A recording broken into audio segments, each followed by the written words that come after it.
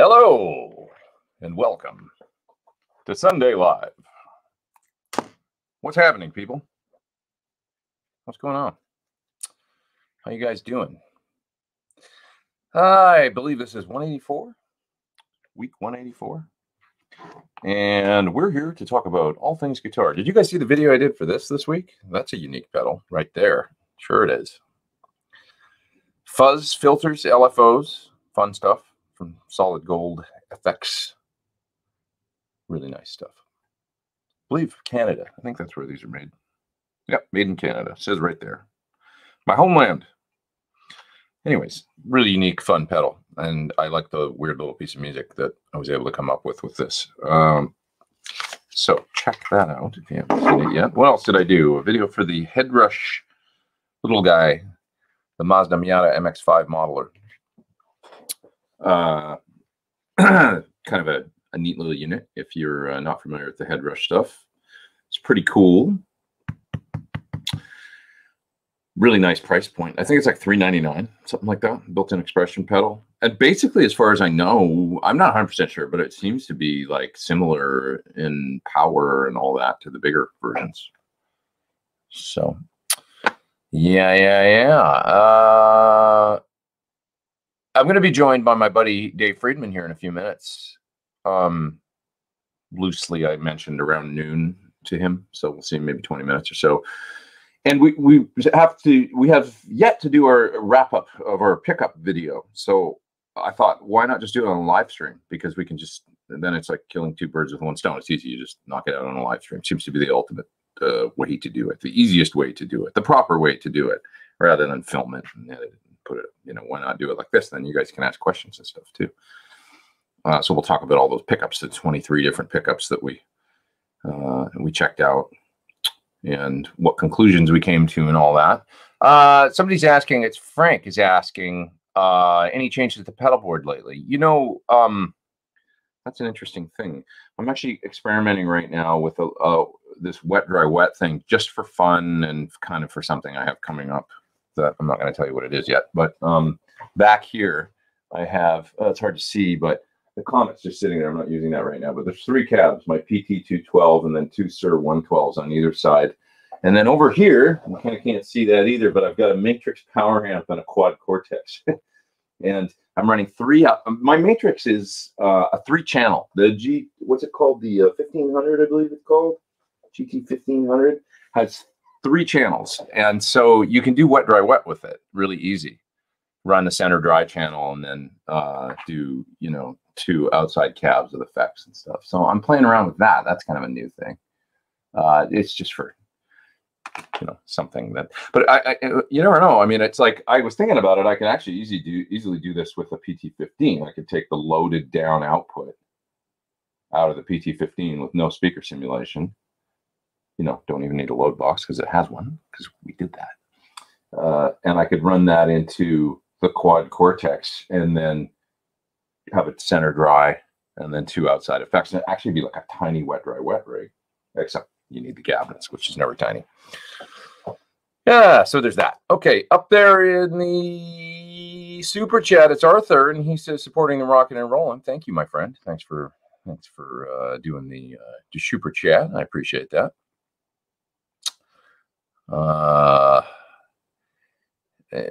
L Scott Music says you really should try wet, dry, wet with a space station. You can borrow mine, but I have things I can do it with. But thank you. Yeah, I have so many different things here with these kinds of capabilities with multiple outputs and stuff like that. The Quad Cortex works great. I mean, for you can get a stereo delay. It's a little confusing at first to figure out how to pan effects and just to get a stereo delay going. The main complaint with that unit is the effects, I think, and that they need to get more stuff going and implemented in it, because it's really great in many ways. But like to get a stereo delay going with different taps on each side, it's a little complicated. I ended up using 2 mono delays, panning them, and to figure out the panning. I know how to do it now, but it took me, a minute. I knew, I think, when I first got it, and then I forgot. And it's like, oh yeah, you have to go like this, and then you go in this thing, and you create a split, and then you go here and push that, and that gives you pan controls, so then I figured it out. So I had to do, to do, say, like an Eventide pitch 9 up, 9 down thing, micro pitch thing. You take 2 pitch blocks and you 1 up and 1 down, and then you need to pan. It's just a little bit complex. It would be nice if they just kind of in their effects. You know how on like the line 6, the helix or whatever, the stereo delay, or maybe you don't, but like, you know, if you've got a stereo delay, you can set the delay time in a stereo delay, like the vintage digital or whatever. And then you just pull the slider for like time. It's kind of like gives you like at 100%, it's the same delay and it's basically mono, but you go to 98 and now one side will, let's say it's 400 milliseconds, one side will be 401 and the other side will be 398 or whatever. And then and then you go down to 50% and now it gives you like 250 and 500 or 200 and 400 or whatever. You know what I mean? And their stereo delays, it's just really easy is what I'm getting at. And it's a little bit more complicated in the quad cortex, but boy, do they sound good. I mean, the effects sound great. So there you have it. Eric, what's up? I got to run, but I'll definitely catch the replay. Ask Dave if he ever heard back about Dean and Motor City pickups. Did you see Dave's Tone Talk with Dean DeLeo? That was great. I really like Dean. He's such a nice guy, which comes across in that video. He's very, very nice. And he's, you know, obviously done some great stuff with Stone Temple Pilots, and we wish him lots more success and lots of great music in the future. It was a nice show. Really nice show. That wet, dry, wet rig would make a nice video. I guess it would. I might do that. That's G-Man Music saying that. What do we got here? How many amps do I have? I don't actually know. I'd have to count. 3, 4, 5, 6, 7, 8. Probably in the neighborhood of like 20 or something like that. Too many. Yeah. You said you aren't ready to give up your tubes yet. No, I'm not. The reason that I'm trying this with the quad cortex and the matrix is for some travel thing that I need to do that would just be easier. You know, it's a thing where I'm looking at maybe having to fly, and how do I deal with that with not, you know, I haven't been on a plane in 2 years. So, you know, okay, a little less than 2 years. I was on lots of planes 2 years ago, but come February of 2020, then I'll quit. But you know what I mean? I haven't been on a plane since then. So it's just like a little daunting thinking about flying to go do things. Like, what am I going to bring? What's that going to be like? So a small system, like a matrix, I can throw in a suitcase, you know, the power amp, and then quad cortex, I can throw in a little board with a couple other things and a little Pelican case or whatever, and just fly it. It'll be powerful and cool. Yeah. What else we got here? Here to support the daily caffeine intake. I gotta be thankful for that. Thank you very much. Have you seen Mammoth live yet? No. You know, they had a whiskey show that got canceled, and then they played the you're going tomorrow night in Seattle, you say. They played with Guns N' Roses here 2 nights ago, which I didn't go to. It was at a big new stadium. I would have liked to have gone, but that didn't happen. I was doing other things, so I didn't. But yeah. I would like to see him one of these days. One of these days. What's that? Thank you for Reza for the coffee support. I appreciate that. I really wanted to know what it was like to work with Chester on the high rise. He really captured the Scott Weiland vibe and essence without trying to imitate. You know, I knew Chester because we did the Linkin Park tour in 2008. So I hung out with that guy a little bit, and he also sang Hunger Strike with us every night with Chris on that tour. So probably, I don't know, it was a pretty good long run, at least 30 dates or something like that. So I think I sang, you know, I played Hunger Strike with him 30 times. He was a sweet guy. He was a dude that I remember, he was really hard worker. Okay, the first thing, my first Chester story is that I actually saw him break his arm because we did the first thing we did with Linkin Park was an Australia run in late 2007. we did a week or so with Linkin Park, starting in New Zealand, and then went to Australia and did Sydney, Melbourne, Adelaide. You know, did all the run there, Brisbane, which was a lot of fun. So that was actually the first run we did with them, and he was really cool then. And then I remember the next summer, of course, we do the Linkin Park. I guess that's probably when they solidified that Chris would do the Linkin Park Project Revolution tour the next summer, which is like a festival thing that they did. Kind of like it was like a mini festival with had a bunch of different bands and a couple of different stages and stuff. And we were direct support for Linkin Park on the A stage, so we would play around 7 or 7:30 or whatever. And the first time the fans at Seachester every night, and there's a lot of Linkin Park fans there, was with us, because we would do Hunger Strike. He'd come walking out, and they would all go berserk and stuff, and then we would play that song.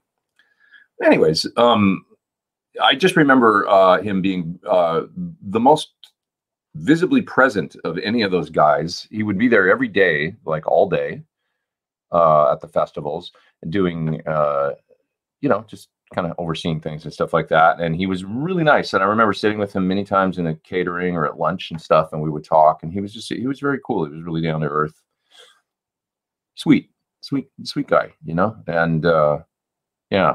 And then the last time I saw him was at Chris's service when Chris passed away, and he sang Hallelujah at Chris's funeral, and it was beautiful, with the guitar player from Linkin Park. I don't know how he did that, you know, how he held it together, but he knocked it out of the park, that's for sure. And then 2 months later, he was gone. So that's that sad story. But my memories of him were that he was just a really sweet guy. And I remember saying to him that at the service, I said, you know, that tour, man, that summer tour, it was like summer camp. It was really fun. I've got great memories of that tour, and parking lot parties, and, you know, everybody hanging out from all the different bands and stuff. And it becomes like a really fun family for at least, you know, a month or month and a half or whatever that we were out. We had a really good time. And I said, man, that was one of my favorite summers on memory, you know, that I can remember. It was so fun. He said, me too.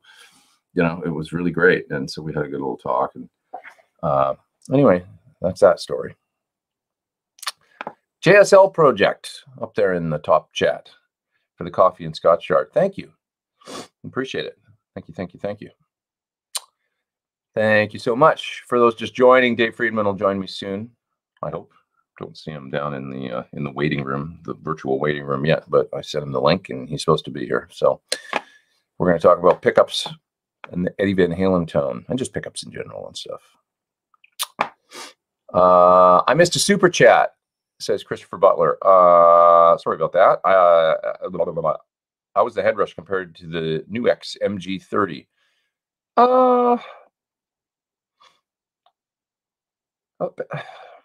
I hate comparisons. I because I don't have them both right beside me here now. Both good. I think the new X is less money, right? If they're both really good, I would say the head rush is maybe a little more advanced. I don't know, beyond it. But I got great tones out of the little new X too. And I think it's $100 less. I could be wrong about that. So I hate this because I don't, sometimes I get put on the spot about stuff like that. And then I'm like, I'm going to say the wrong shit. And then somebody's going to be mad at me. But anyways, head rush is it's the old 11 rack format. So it's tried and true, and kind of like, it's been around. And if you're familiar with head rush and you like people are in the different modeling camps. It's almost like you could have the head rush, and then you can have the, the axe effects, and the floorboard, and then the helix, and people get in their different camps because they get used to. I think there's a lot of getting used to using it and programming it and how to do things and how to map the expression pedal and all that stuff. And it's like they'll all do a good job, but once you get used to it, it's like learning Pro Tools, and then like you got to go to Logic. Well, should I get Logic? Is it better than Pro Tools? Well, define better and like how much time you want to spend learning a new thing, because there's that too, and they all work. So I don't know. Is that the answer you wanted to hear? Probably not really. Probably not really. Did I miss any other super chats? Is there another one that I don't think so. Or did I? No, I think that's all. Yeah. What about the Ambicab, says Leonel. Am I saying your name right? I hope so. Leonel. The Ambicab is great. It's a little different. The Ambicab is you don't the thing with the wet dry wet with the 3 cabinets, it's a little bit more the Steve Stevens, Eddie Van Halen kind of like where you do mix a lot of dry into the outside cabs and you use the regular speakers like greenbacks or V30s or whatever. The Ambicab has these 2 little speakers in it that are like 5s or 8s or something. And I wouldn't really want to put dry in those because they don't sound like Celestians or whatever, but they're nice for the wet sounds, for the ambient sound. So I think that that's the, you're not really supposed to mix. That's the main thing. You're not really supposed to mix dry into the Ambicab. And it's a different thing, you know. It's a little bit of a different sound when you do. Stephen says you listen to the pickup multiple times, the shootout, and every time Pariah Black just stands above the rest. You know, I really like that pickup too. And I've got my black guitar, the one with the maple neck, and I think I might switch out the pickup in that actually and put in maybe Pariah Black or Pariah White. I just haven't decided yet. But those Pariah pickups are really, really good. I totally agree. I'm personally, I'm a really big fan of the A2 9K thing now. I've come to realize that for that sound, it's great. But I'll tell you what, there's no, like a good old custom is pretty nice too. The Seymour and the EVH pickup, which is really similar, the 14K, whatever it is, A2 thing. It's really good. I'll tell you what, I'm gonna grab it because I've got it right here. I brought it for the show. Just one sec here. Where is it? It's right here. For that thing, I have come to realize that this guitar, the EVH, you know, one that they're making now, is just really, really, really good for doing the Van Halen thing. And that sounds like it should be obvious, but I'll tell you what, this guitar for playing that style and the sound of it and everything, whether or not it's exactly, because Brian Wampler put up a video the other day that was good, where he said, you know, people talk about the Van Halen sound, but here's 3 different isolated tracks of Eddie's guitar and the different tones that he got, and they're all like very different. And that's true from album to album to album. His sound, I mean, the sound from Van Halen 1 to Van Halen 2 changes dramatically with the kind of warmer, raw Van Halen 2 thing, and the more distorted kind of top-endy Van Halen 1 thing. And then we get to Women and Children First, and it kind of like changes again. So we can talk about this stuff.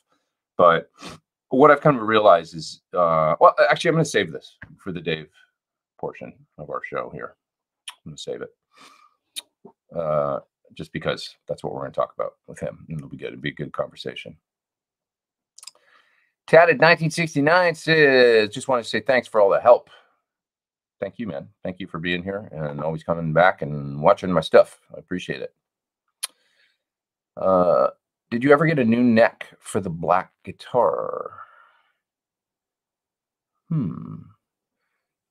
Oh, I see what you're saying, because you're thinking of the gold guitar, actually. We talked about that, didn't we? I'm sorry about that, Ben. We were talking about the neck on that. It was for my gold one, and I haven't. That's not something I've done yet, so it's still the same neck on there, but we'll talk about that later, privately. I might do a little swap with Ben for a neck. Yeah. I really, really, really like the Pariah White. Yeah, I did too. Really good. You know, the 78 was good too. The rewind version of it was really good. I just like that spec. And actually the Sir that was a prototype was really good too. It was just a little weaker. It was like 8.6K and Alnico 2. And I thought it sounded great too. So I've come to realize the we're going to save it and we'll talk about it with Dave, but I've come to realize that that spec works well for that sound, whether or not it's the exact, once again, like Brian Wampler highlighted, there's differences from album to album. So what you got to do is just, it's a best case average of them all. And if I'm going to play Van Halen, what would I do? Which is kind of what he did when he went and played live, you know, eventually, you know, he ended up with whatever he ended up with and did all the songs with that tone. And I just think that for me, you could go either way. It's either the 9K A2 or the 14K A2. And that's what I think, you know, that if you want a little more heat, which is what this guitar does so well. This guitar with the EVH pickup in it, it smokes for those sounds. It's great. It's really comfortable to play. Like my black guitar that I really like, but you know, the black one with the tortoise guard and the Floyd, it's got this squeaky top end on it, with the maple neck and the ash body, because it's quite bright, that guitar. And then just this squeak to the top end and kind of like it's a little harsh sounding to me now. And so that's why I think I'm going to switch out that pickup for, you know, definitely for 9K and maybe even 14K Alnico 2, but probably a 9K in that guitar, I think.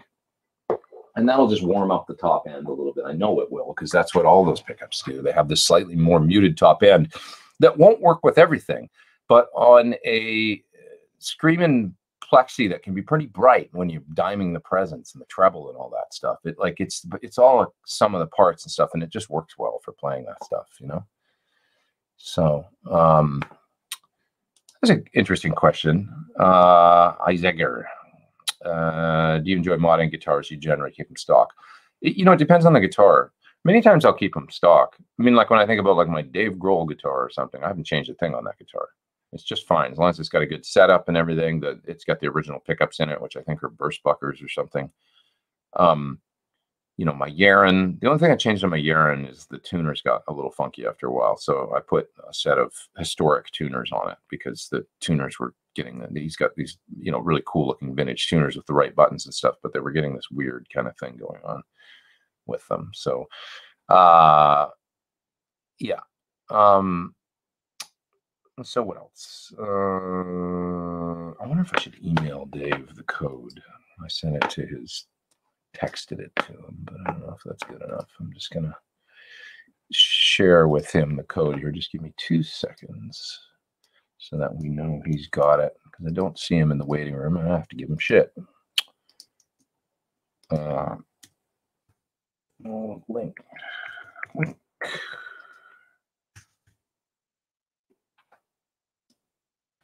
I'm going to send him a text and see if he's coming to join us here. Actually, let's just call him and give him shit. How about that? Why don't we just do that? Who else we got here? Let's see. Dan the Tube Man's here. Anthony. We'll answer George's question here in a minute. Are you joining me soon? Okay, I'll see you in a minute. Bye. Probably on the pot or something. Hello from Scotland. With a Marshall gain amp, would you stick to G12Ms for a Van Halen kind of thing, or would you go creambacks? I'd go G12Ms, but the creambacks are good. The 65s for that sound are nice. They're just a little midier. I just go with the regular, you know, I mean, or the Heritage, but I really like the regular old, you know, greenbacks, $99 or whatever they are for that sound. Break them in and they sound really good. It's a very comfortable sound for me. You know, just why mess around? Why mess around? Wow, there's a big old super chat up there. I have no idea what denomination that is, but he's from Russia. What's happening over there in Russia? It's been a minute since I've been there. What's the most realistic sounding load box in your opinion? Well, the ones that do the most accurate impedance curve are, to me, on the market. To me, the SUR, the Fractal X Load, which is really, really, really similar, and the as far as the load goes, and the FRIEDMAN gets honorable mention. It's really quite close to the actual impedance curve that a speaker looks like if you were to plot it out. And then, you know, after that, you've got your kind of your U-shaped curve devices, which are like the 2 notes units, the aux, also good, you know, just slightly not quite as close, but they do a great job. You know, they're good units. So, but I would say the SUR and the Fractal are definitely the closest, with the FRIEDMAN with honorable mention coming in third, which works great, and I use it all the time. The Power Station for a reamp device. Here's my favorite reamp unit, and it'll work well for direct recording too. Yeah, but Pete, isn't that black guitar the one Eddie and Matt loved the sound of? Yeah, it is. That's the one that Ed was like what pickups in that guitar? No, I'm talking about changing it. That's us guitar players. I'd be hard pressed to change any on that one. You're making me think about it, Steven. I don't know. Maybe I shouldn't, but it's just a pickup. I can always put it back in. You know, he would have supported that. He put pickups in every day.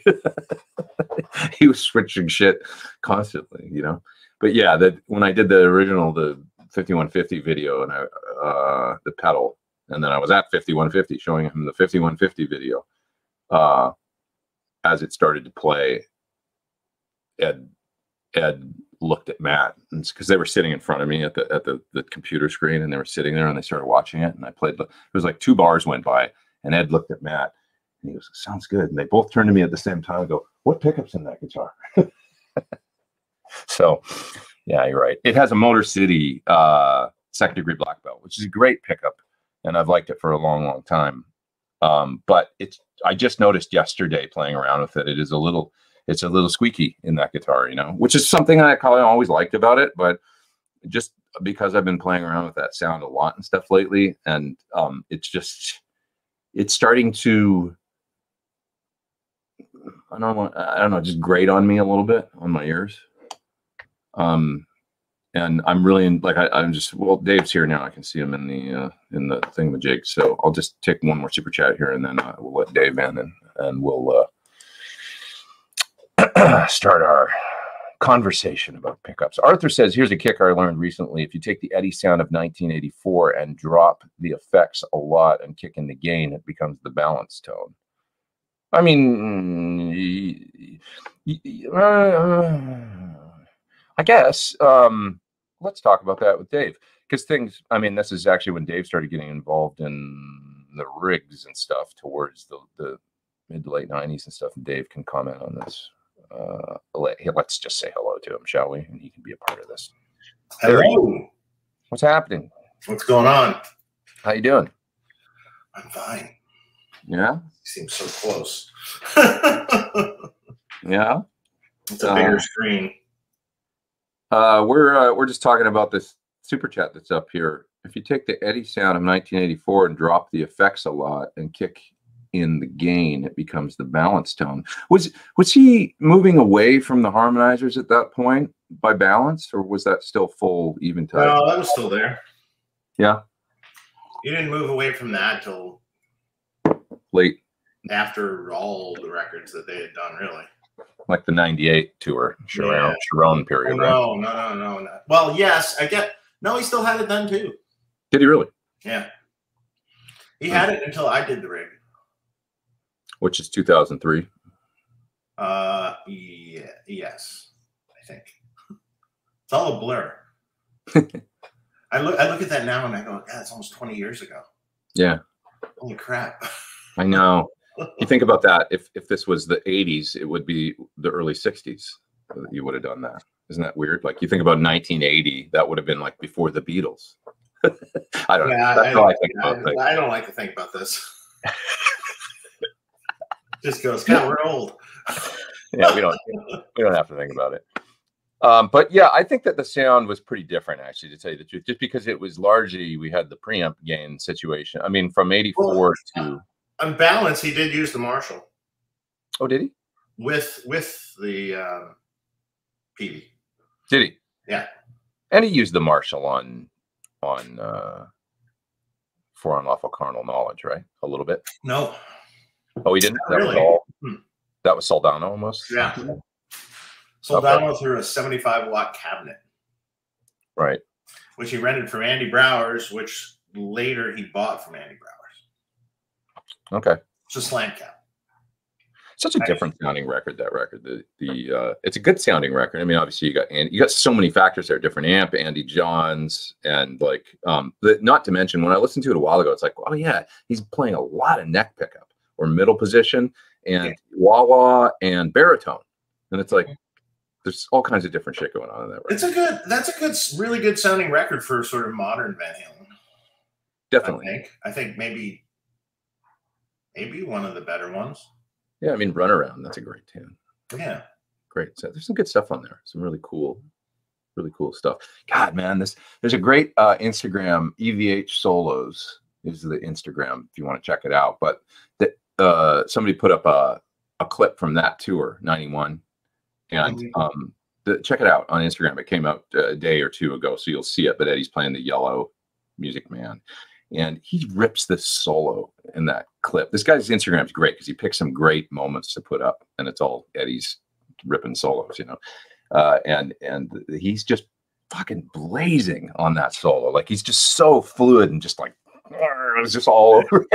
It's just I don't know what song it was. It was I don't even remember. Oh, maybe All Fire or Naturally Wired or something, you know? Yeah. Oh, yeah. AFU or whatever that song was called. That's an interesting record too, OU812. There's a couple really cool songs on that. Oh, absolutely. I always like Mine All Mine. That was my favorite on that track. Totally cool. It's totally like... It's a great song. Yeah. Those are great songs on those records. I want to get more, like 5150 is a great song. That riff is amazing. You know, such a cool song, the way it halftime and the verse and everything, and it's and the moves into the double time B section and then it's cool. You know, I don't know. It's the kind of I felt that I like it. There's a little bit of the lazy era. You said that, but I'm gonna disagree with you on that tune. I know what you mean on that. I think there's some stuff on the record after it though that was pretty burning. So it's interesting to listen as the years go on. You know, totally. Well, so let's talk about the pickups. You know. What's your feel on what we discovered from? Did you have any discoveries from making that video? I mean, I think you know, basically there's two flavors, and I think there was the more PAF-ish flavor of Ed, and then there was the rip and distortion pickup flavor. So you know, the DiMarzio distortion, be it original or reissue, even current. Because the one we did in that video was current, was a great sound. The original Mighty Mite, which is a copy of the distortion, was a really good sound in that video. I agree. I think that was pretty epic. Yeah. The Mighty Mite was killer. And the super distortion was great too. But I wish we would have tried, and actually we could still do this, but in the Destroyer, I'd like to A/B that original Mighty Mite with the new super distortion and see how close they are. In that same guitar, that'd be cool to just hear the original. The Might, because we didn't try the Mighty Mite in the Destroyer. Might be also interesting to pull your super distortion out of your gold guitar that you have the original super distortion, and A/B it to the new super distortion in the Explorer. Yeah, true. Great, more videos. Yeah, another video. How close? And better yet, what I always say that comes into play in this. And that we don't know, and that we haven't done, which I still think we should visit, is we really don't know what pot value is in his guitar. Right. Knowing him, it was whatever was laying on the bench was how that came about, with no regard for what value it is. Well, but wouldn't he have bought the pot from, because that guitar as it existed, remember when it was first put together with it had some sort of zebra pickup in it and the natural finished body, and it was together for like a month, and we've seen pictures of it, right? Yeah. I would assume that the pot would have come from Wayne and the output jack, and he probably just, because he needed parts. And why wouldn't that have been a 250K? Could be, but I would think that if Wayne was involved and it was a humbucker, he might have been like, you want this one, which is a 500K.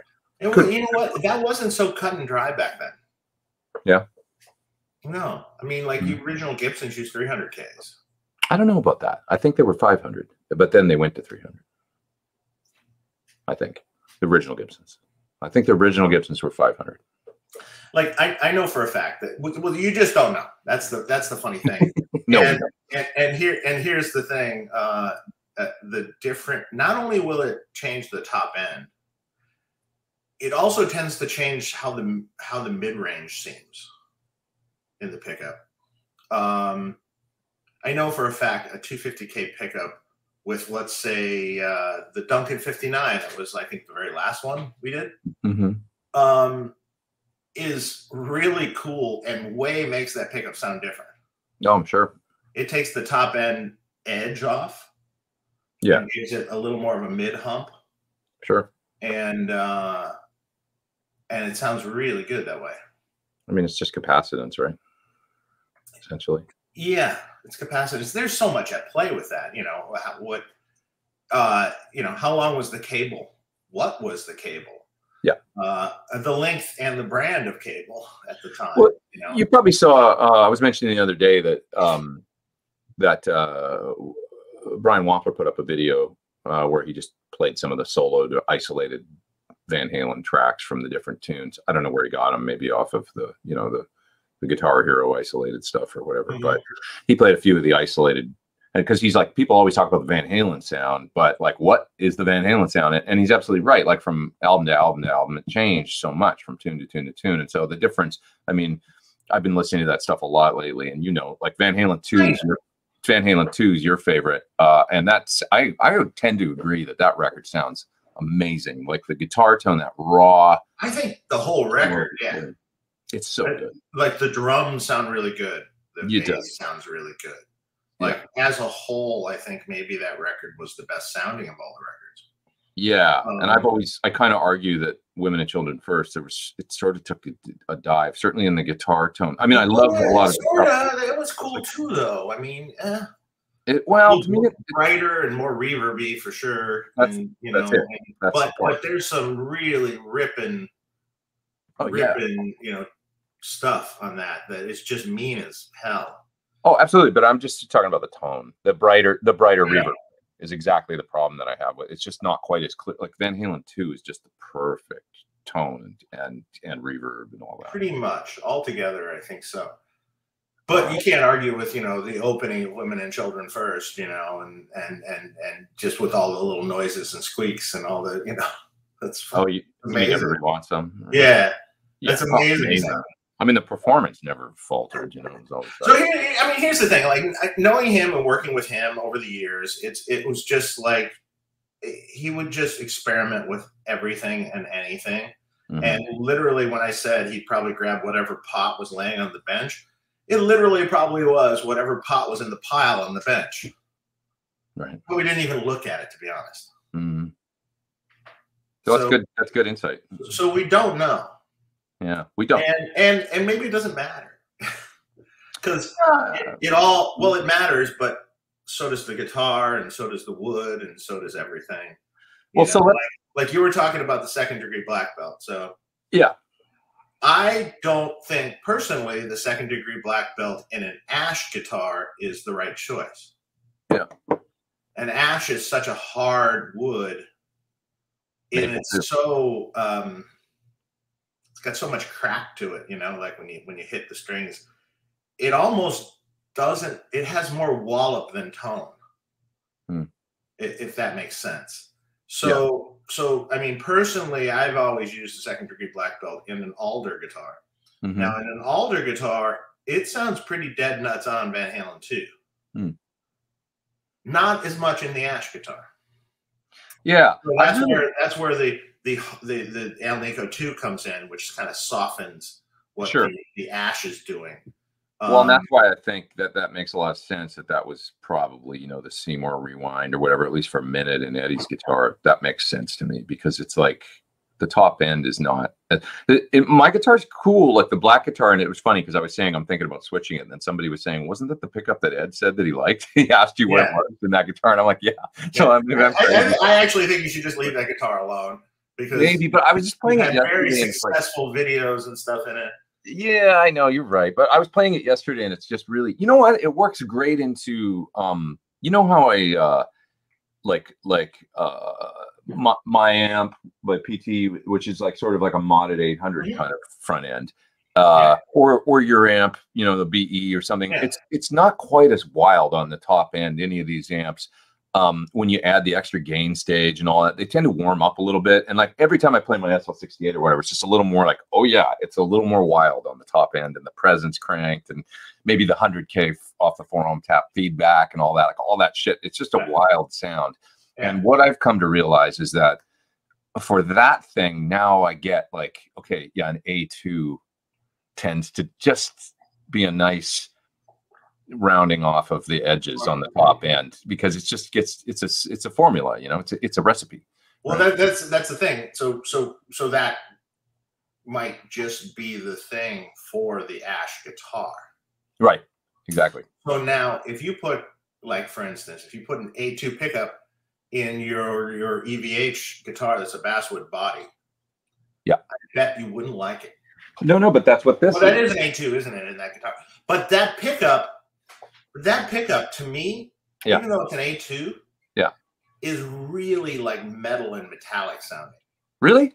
Yeah, because the guitar I have, the other Wolfgang out there, yeah, if you plug it into anything, it's got like this sizzling top end compared to other pickups. That's interesting, because I'll tell you what, A2, it just sizzles. When I compared this to my black guitar the other day, as well as my Wolfgang, the top end is way smooth on my Wolfgang. It's got a big grindy warm, and I attribute that to Same pickup. Same pickup. Very different sound between this guitar and the Wolfgang. But anyways, I digress.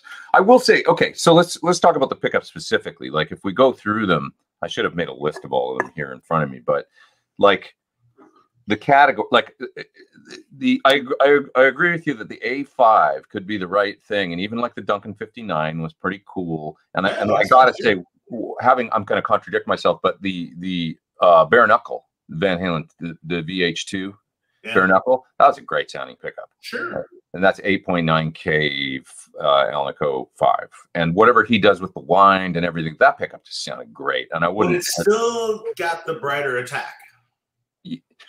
Yeah, but maybe not as much as the second degree black belt. So I would agree that it just depends what you want. I mean, maybe the brighter attack is what you like. Once again, going into an 800 or my PT 100 or something, an A5 in the Ash guitar could be just the thing. But just into the real plexi, because it's all a recipe, I'm digging the A2 thing, you know. So I mean, the A2s, we had the Pariah pickups, the Rewind, of course, the 78. The custom was great for the hotter thing, because now when we get into the A2s, we can talk about the 9Ks as well as the 14Ks and what that gives you. You know, how did you feel about that? Like, I mean, to be honest, I don't really care for the hotter wind, A2s generally. What about the custom? Because you have that in. Oh yeah, I don't like it that much. I mean, it's okay. It's not my favorite. I mean, I think the 9K A2, the Pasadena White, I think that was from Pariah, yeah, to me was probably one of the best for that guitar that you used. Okay.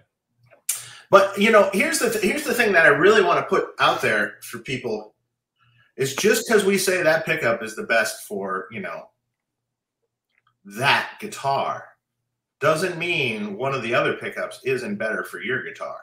Or your amp. Is your guitar basswood? Is your guitar alder? Is your guitar a Les Paul? Is your guitar so? Or your amp. Like the second degree black belt in a Les Paul is awesome. I mean, Jerry Cantrell uses that in his Les Pauls. Yeah, I could hear that. Has it in a few guitars because it's a super percussive pickup, and the the mahogany with that big fat thing. It just really cuts. It's like a real percussive thing. Yeah, I mean, a rosewood fingerboard with a mahogany body, or I could see it being depending on what you want. It's all, once again, it's all the formula. It's all the recipe. But the second degree black belt, and I have a black road worn Strat with a traditional Fender bridge, which is real traditional Van Halen, old. With a maple neck, and in that particular guitar, sounds like Van Halen too. Yeah. So I don't know. Here's the thing. It's like I recently had someone that said, I have this maple guitar, this old maple guitar, Kramer. It was an old Kramer or something. And I've tried every pickup, and I don't know. It's just they all seem, it's kind of hard sounding, Yeah. And they all seem, I don't know, I don't like them really. I tried everything, and I go, hey, try the Pasadena White from Pariah with the A2 magnet in it. And I think you might like it with the hard wood. Yeah. And he loved it. You know, so you know, and then again, what I gotta hand it to those there's guys. so much to it. Do you have a tone pot on your guitar? Well, if that's hooked up, guess what? That changes everything also. Yeah, that's. Do you have you know, is it a 250K? Is it 500K? What body wood?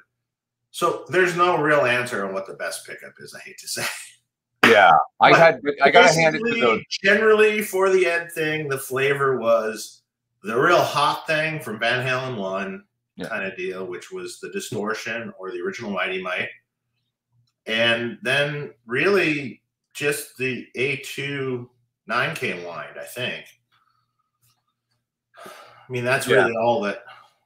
Pick your flavor of the A2. And the funny thing is, in the end, the 59 sounded really cool, although a little bright. Yeah. Oh, so I was just gonna say, like, I gotta hand it to the Pasadena White too, because I've had a couple friends that have bought that were like, that was the one I picked watching the video and just overall. And like one friend of mine said, this is a pickup I've been looking for 20 years. He got one, put it in his guitar. And now I do have sitting in a box at the shop, and I haven't put it in the guitar yet. Yeah. I do have a 2nd degree black belt with an A2. Well, there you go. That's gonna, So what's that gonna be? I really want to hear that. Well, and I enjoyed the prototype, which was just a little bit of an underwind because it was a regular Thornbucker, but we put the A2 in it, and the tone was like, great. And so, you know, I'm messing with this stuff too. With let's just talk. It needed to be a little bit hotter for the Van Halen thing in particular, you know. So let's talk pickups in general here. You know, the thing is it's like, it depends on what you're going for, you know. And and I always say this, and someone got upset with us on Tone Talk. Not upset. He goes, you always say it depends on what, you know, it depends. And I'm like, when I'm answering a question to someone and they're giving me some information, you know, what's the best phaser? Well, it depends. What sort of music are you going for? What sort of style are you going for? What sort of because I can't definitively answer what's the best phaser, because I could pick out 6 of them that I love. Yeah. But they're all different and across the map, and they all do different things. Yeah. So, like, you know, if you want to be Eddie Van Halen, well, the Phase 90, you know, if you're going for, you know, the sound of a phaser on a Cure record, right? Well, that's probably a Boss phaser, you know, something, right. You know. Milestone is a great thing. So, you know, it's like, and they say that's bad. You know, he's like, the guy is like, I wish you wouldn't say that all the time, you know. And I'm like, but that it depends. You know what? I'll tell you what, for your friend, if he's watching this, or the guy that was watching it, I will say, I gotta say, the most versatile phaser I've tried in a long time. That what's the best? Well, define best. It nailed vintage Phase 90, but it does a lot of other things too. Is the Seymour Duncan analog phaser they have? Really? The name of it, but it's amazing. The Seymour Duncan phaser, you can do 4, 8, 12 stage, like all the different stages, and it's got a lot. Okay, so what they did is they made it kind of like all the different Phase 90s, sort of. Well, not Phase 90s. They're probably like Phase 45, Phase 90, Phase 100. You know, like the multiple. Yeah. But it's gooey sounding like an old Phase, like it nails Phase 90. And I was like, wow, it really does that, but it does all this other shit too. And it is a really, really great phaser. So that Seymour Duncan analog phaser is it's really terrific, I think. Yeah, I mean, I always felt, the funny thing is, I always felt that even though like Dunlop reissued phasers, like a 74 script hand wired, that they reissued it sort of. I mean, it is the original circuit, and everything about it is original, except they use metal film resistors, and the originals used all carbon comp resistors, which probably for Dunlop is not really an option. Right. But the old one is, compared directly, it's like basically the same sound. But if you've had old ones, there's a gooiness to it. And it's That's true. almost like the difference between, like, say, a CD and an actual vinyl Yeah. record, the Yeah. same song. There's Sure. this gooiness of the vinyl, and Soupy. the CD sounds basically the same, but it's lacking a little dimension and feel to it. It's interesting. Yeah, when you play a vintage Phase 90, there is that thing. It's just like, oh, it's It almost, like, when you smack it, it almost compresses a little bit.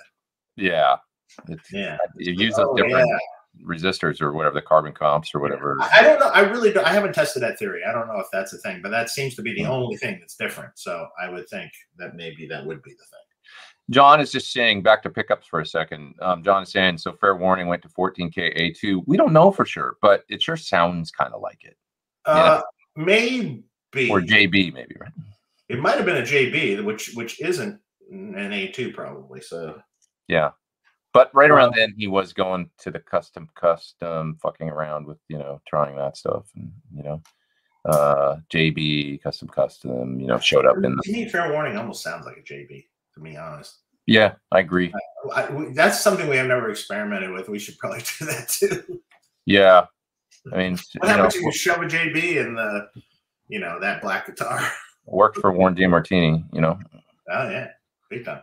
I will say I did like the custom in the in the shootout we did. I thought the custom was like, that's a good sound. Like if you go back and listen to it, it's like, oh, that's pretty cool. There was a lot of great flavors. It's just like pick your. So what I was mentioning, because I've been playing this stuff a lot lately, playing this guitar with this pickup in it. Because there's one thing about this, it's like, okay, there's the sound, which is the most, it sounds like the sound when you record it and listen back or whatever. But then there's just like, what just works when you're playing and it feels good. And especially for playing live, what has the thing that's, the ease of play and like and I got to say that this, which is kind of, how different really is the EVH pickup to a custom or to the Frankenstein? I mean, they're both 14K A2. The spec is close, but not, to me, it's not like worlds apart from the custom. Not as different as, say, an A5 low wind would be to, you know what I mean? The 14K A2 hot, kind of like, whether it's the Pasadena Black, the custom, the Frankenstein pickup, we're talking about different shades of a really similar kind of, which is a hotter, pushing the amp, rolled off on the top end kind of thing, that is like, and I got to say that I do get why that's kind of where he ended up and why it's popular, is because it's just kind of easy. It's easier to play and stuff, I think my favorite's still the 9K versions, but I do get why people like the slightly hotter. And it's just, I remember Seymour Duncan used to say in his ads, he used to say, hotter wine for live playing, something like that. In like the Seymour Duncan pickup ads in the 80s, he'd be like, it's got the drive that you need for live performance or something. And it'd be like, that's just kind of marketing. But in a way, I was like, oh, it's a little hotter, so it feels a little better and a little easier to play when you're on stage in the kind of the heat of the whatever, and you don't want him to work as hard. Because I think that's where Eddie ended up. He didn't want to work as hard as he had all those years, which is why he ended up with Soldanos and more gain and all that stuff. And we could go down that road, but we don't have to. But there is something about the push of a slightly hotter pickup and all that. I think most of the pickups in the shootout were good pickups. And I don't think that they would not work in some guitar. Right. Again, I have to preface, it depends on your guitar.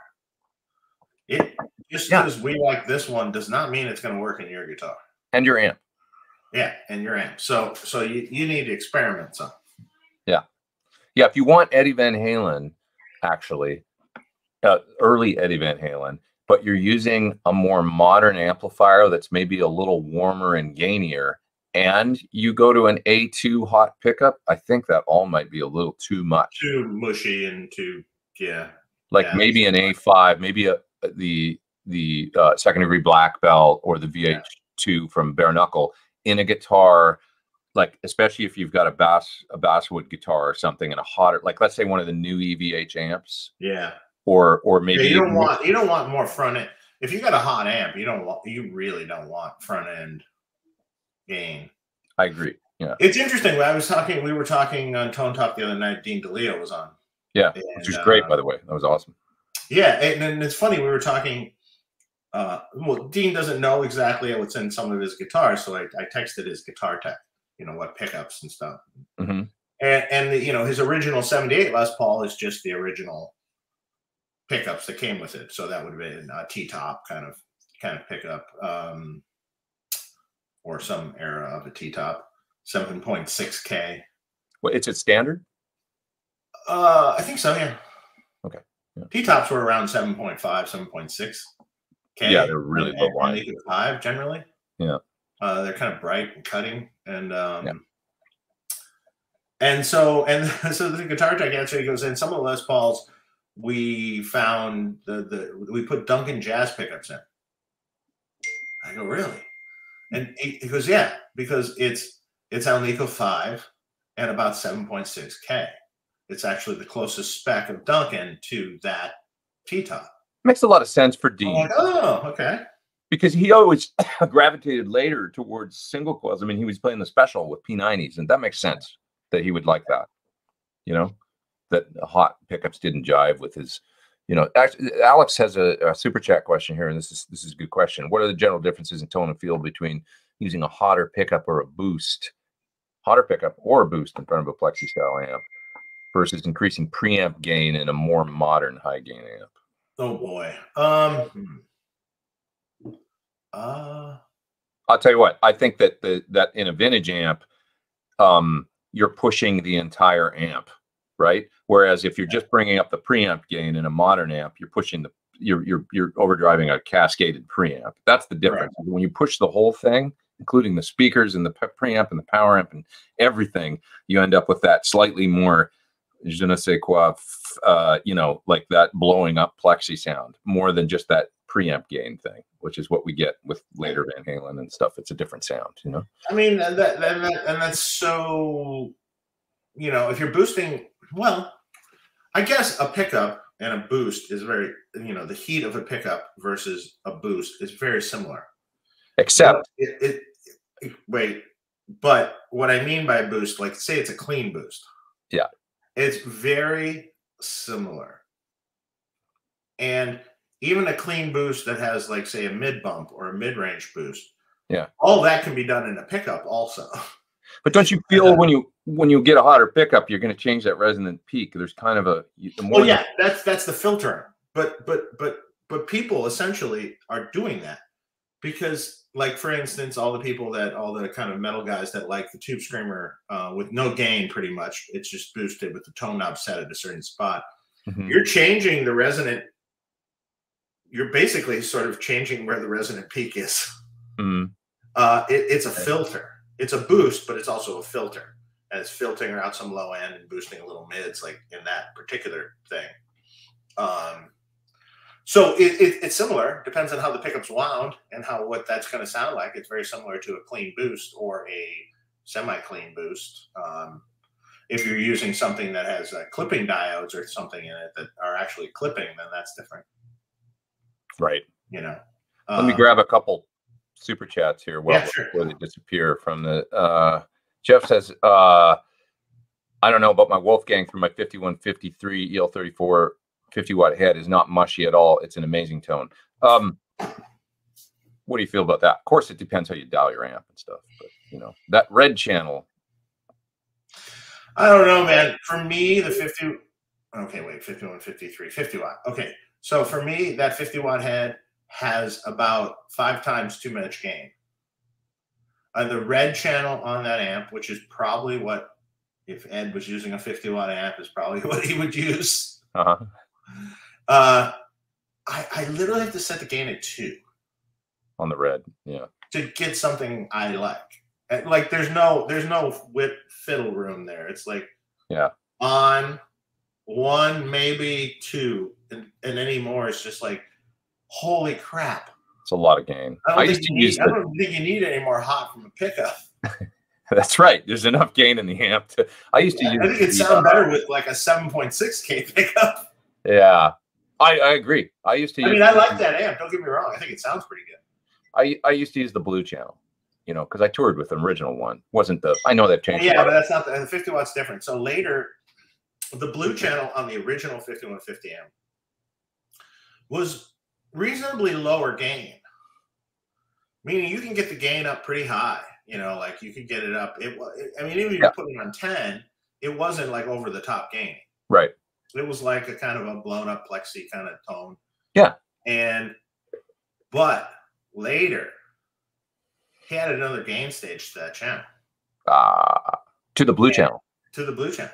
Oh, did he? In later version, another gain stage. Okay, got it. Okay. Which you'd have to turn the gain down to like 4 to get what it was at 10. Okay. Yeah. So, I mean, it got out of control, I think. I mean, I used the original one in that How to Play Eruption video. The original one on that blue channel was great. I thought the blue channel was really good. Very similar to, you know, the funny thing is if you A/B'd it, the original one to like say my BE channel, very similar. Yeah.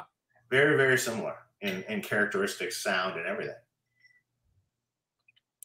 Yeah, I quite liked it. I remember the first time I ran into, you know, Guitar Center and I was getting something, I saw that amp. I thought, oh, I want to try one of those, the new 5150. And I plugged in and I was like, blue channel playing. I was like, damn, this sounds amazing. Like just at a nice low volume. It actually sounded really good on that channel. And that became, I bought one and I used it for the next year on tour with Chris. That was my main kind of dirty rhythm tone. And then I, you know, hit it for the boost and stuff. But I rarely use the red channel. I'll say that. Plexico's in the super chat and he says, can you walk next door and both be on the same camera? We're in different locations. I'm at my house. Blair's up there as well. And he says, have you played or modded a Trainer YBA1A? You have one, don't you? I have one. And yes. Which you can make it a JTM 45, sure. Well, Fender Blackface Basement is very different. You can much more easily make it a JTM 45. Interesting. Much easier to make it, sorry. A JTM 45. It's basically the signal path of the Trainer is basically a Marshall. It's basically a Bassman / Marshall. You know, not the Blackface Bassman. That's a totally different circuit. Got it. Hollywood Actress says, talking about pickups and matching it to the guitar, which is more important, matching to the guitar or matching to the amp? I think it all matters. Everything matters. Yeah. Speakers, pickup, guitar, amp. That's your rig. Well, whatever amp you're playing is what you're going to use to figure out what pickup you like in the guitar, right? Right. So you're kind of starting with the amp. Okay, here's the amp I like. And then you're matching the pickup to the guitar into that amp. Yeah. I mean, that's at least how I would do it. Yeah, I mean, it seems like guitar, amp, you know, you kind of get your thing, and then you like start going like, okay, I basically like my sound, but I wish it had a little bit more of this or that, and that's when you start changing pickups, you know? Like, you know, if you're basically happy with the amp is really important, so important, you know? And then the guitar is obviously important, but your guitar should be ballpark, and then you're just like, yeah, I like it, but when I go to the neck pickup on my Les Paul, it's a little too woolly. Well, that you can fix with a pickup swap, you know. Yeah. But you know, it's important to get the rig squared away basically before you start changing pickups, hoping that it's going to change your entire sound. It's not, you know. Speakers and amp are actually, I think, the two biggest things, even over the guitar. You know, it's Jeff says gain is at 1.5 for the red channel. Well, there you go. Yep. Yeah, that'll work. And blue channel exclusively set at 5. That's pretty low gain. That'll, yeah. We're talking about, you know, yeah.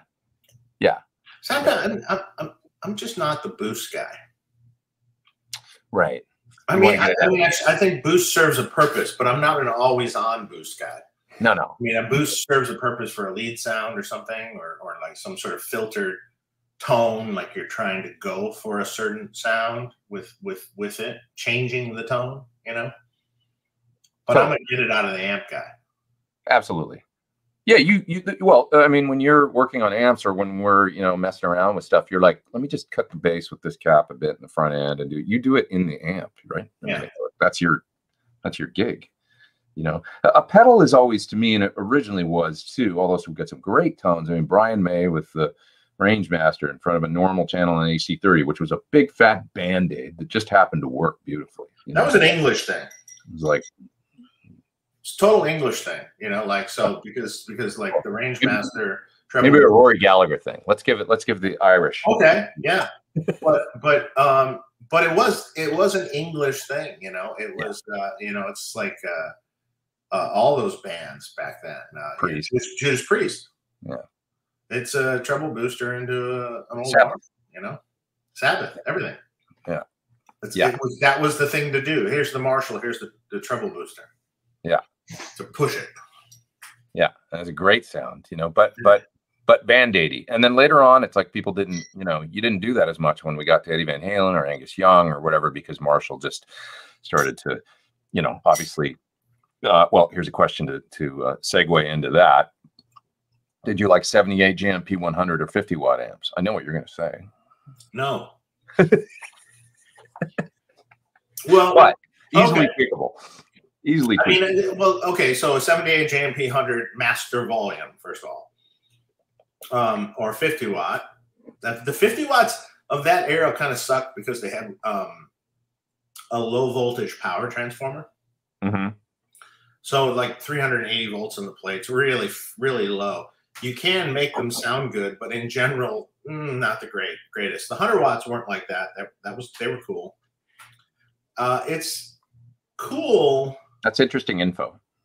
But yeah, in fact, most of the 50 watts from even say like 75-ish till the 800 series had low voltage power transformers.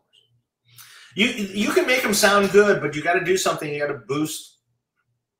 You have to boost the preamp voltages on the preamp section, phase inverter section, and preamp section, so they match what an older amp would be. Interesting. And if you do that, then they sound cool, but they're lower volume. They're not as loud. Maybe that could be good for a lot of people. A little softer in nature and thing. But the hundreds had the. Here's the thing. I mean, the master volume, and I think Pete will agree.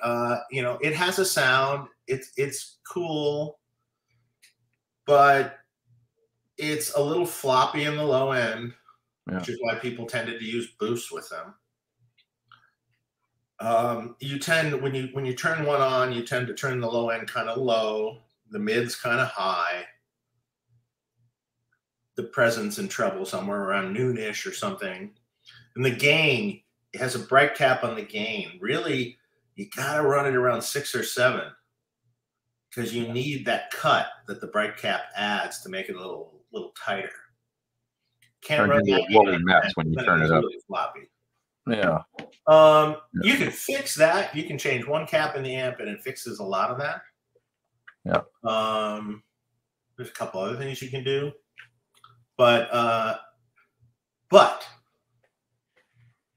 if you're gonna crank the amp, it can sound pretty cool.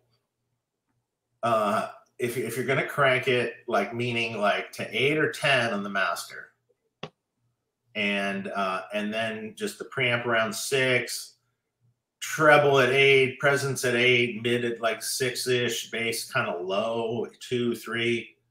If you're gonna do that, then it sounds pretty great. Of course, you're going to need an attenuator.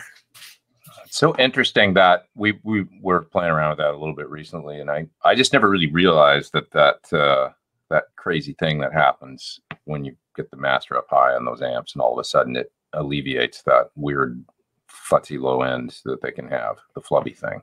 I would have thought it would be the opposite, but there's whatever happens when you open it up, and then it roars. It starts adding gain and brightness to it as you're distorting the power section. Yeah, and it starts roaring at around 6, and then just goes a little more and more and more to 10. But do you think it, like the preamp, maybe 10's not good? Like it's just like a little. No, you can't do the preamp at 10. You still need that preamp. Literally, when you're running it like that, you kind of use the master as your gain. Right. So if you wanted a little less gainy, you just back the master off a little bit to like 8, 7. Right. So maybe the best sound is both at 7. Oh, did you freeze? Dave froze. So let's just let's just assume that that's what he was saying. What do we got here until Dave comes back? And hopefully I'm still working. I'm working, right? Somebody let me know that the stream's still working. We didn't completely drop out here. Staring contest. Am I working? You're good, says Amanda. Okay, cool. Well, I'm going to take one of these super chats then while we wait for Dave. Keeping it EVH centric, that Headrush MX5 is very intriguing to me. Does it EVH? You know, the original, one of the things in the Headrush was the original Plexi. If you were a fan of those units, a lot of people would talk about how the Marshall was really good, the Plexi, and I would agree that it was a cool sound. So yeah, you can kind of get there. And there's a lot of players that get. I mean, like Tracy Guns is a big Headrush fan, and Neely Brosh also, who was in a Van Halen tribute kind of cover thing for a bit.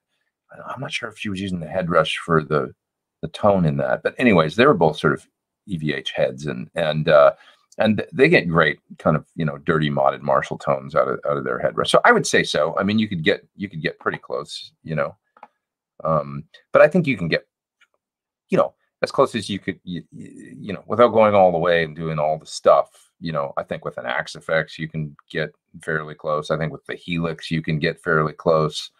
I think with the, you know, you just got to use the right combination of stuff.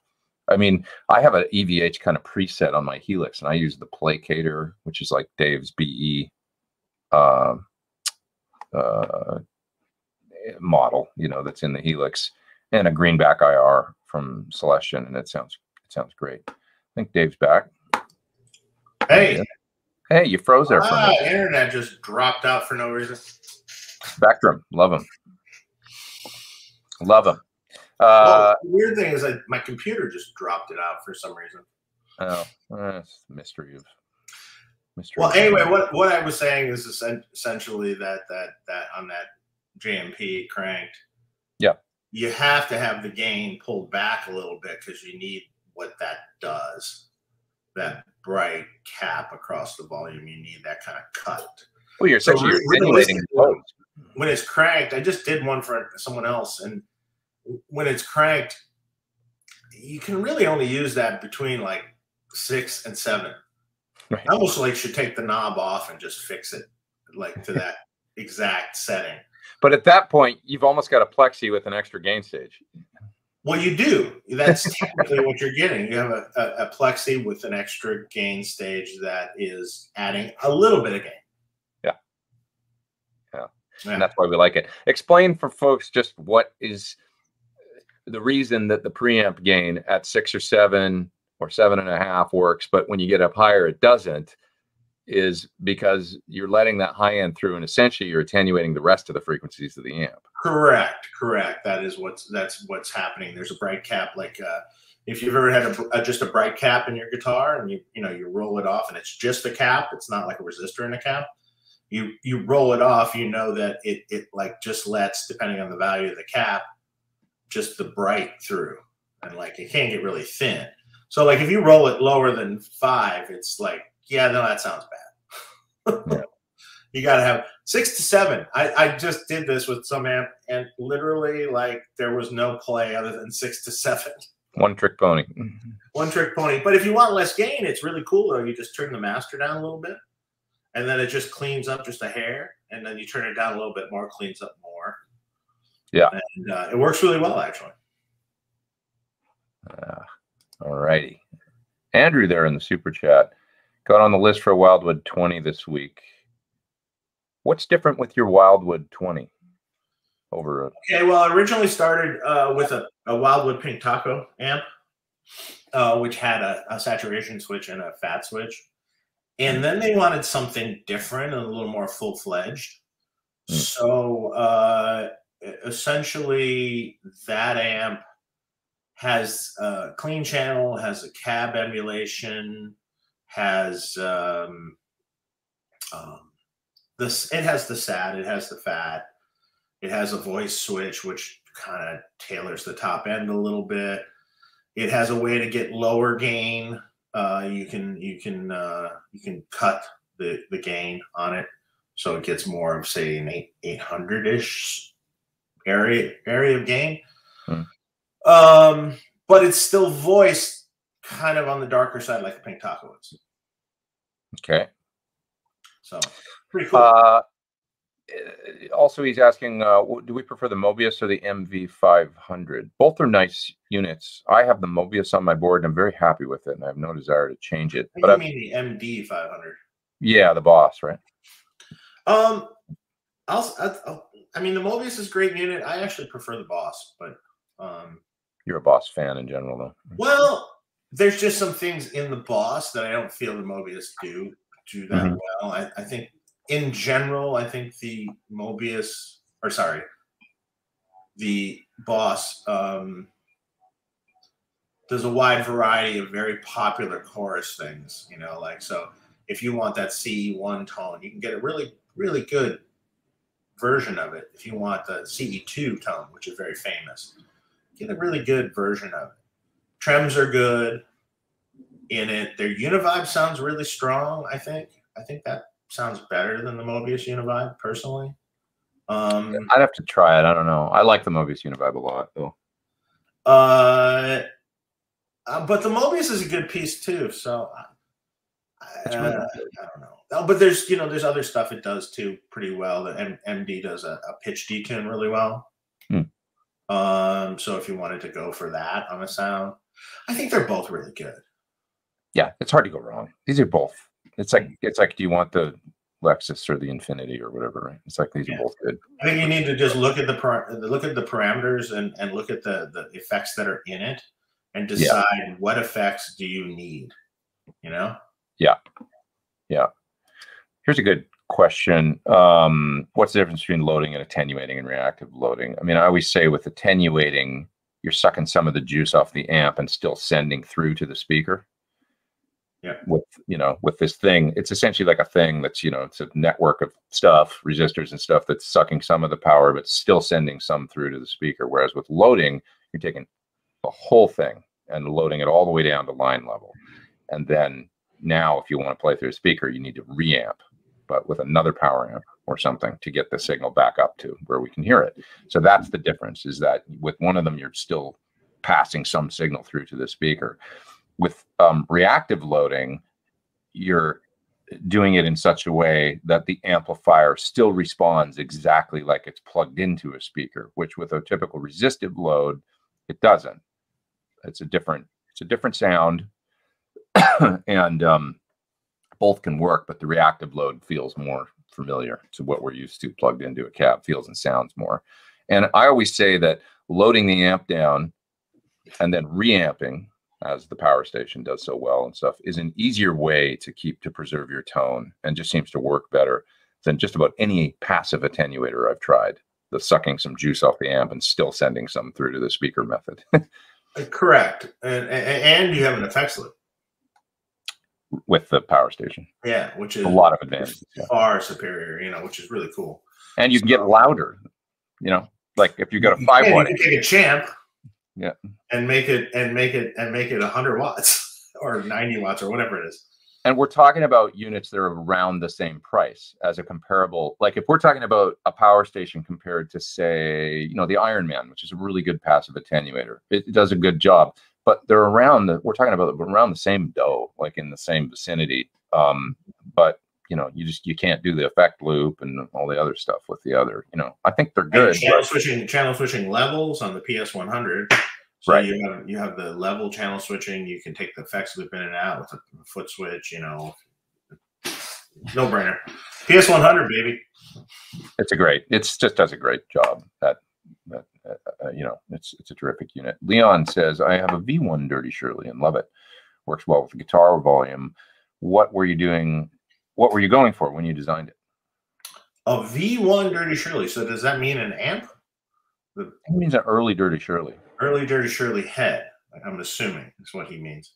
Because we do make up Dirty Shirley pedal and sure. There's no V1. It's never really changed. So what was I going for? I was going for kind of a JTM 45 super fat but with a little more control over the gain that you could use at a lower volume, essentially. That's what I was shooting for, and that's essentially what it does. Classic rock kind of thing, old vintage JTM45-y thing. It does it really well. There's a fellow that's asking about intonating the EVH guitar, and I'm just looking here and seeing how close the intonation is on mine, because he's saying, did you intonate it? And I actually can't remember, but I think I did when I got it. I must have, because I would have. And mine looks dead nuts on right now, so I probably did do it. But yeah, I tend to intonate all my guitars, generally speaking, and then I get a little lazy about it and don't. I'm just checking it right now, and yeah, it's rock solid, the intonation on this guitar, actually. And I don't know if everyone knows this, but like if you're intonating a guitar, yeah, in what manner do you play it the most? Is it standing up? Is it sitting down? Because this will all have a factor on your intonation. Like, so, maybe don't do it like this on a bench. Oh yeah. You don't do it tipped back. However you're going to actually play the guitar, yeah, the majority of the time is the best way to do it. It can be kind of a pain in the ass, but it is the best way to do it. But even if you just hold the guitar in your lap, and if you lean forward with the guitar a little bit or lean back a little bit, it's going to change the result of this intonation. 100%. So that goes for tuning. So the question is, and I remember a long time ago, do you remember Walter that used to work for me? Sure.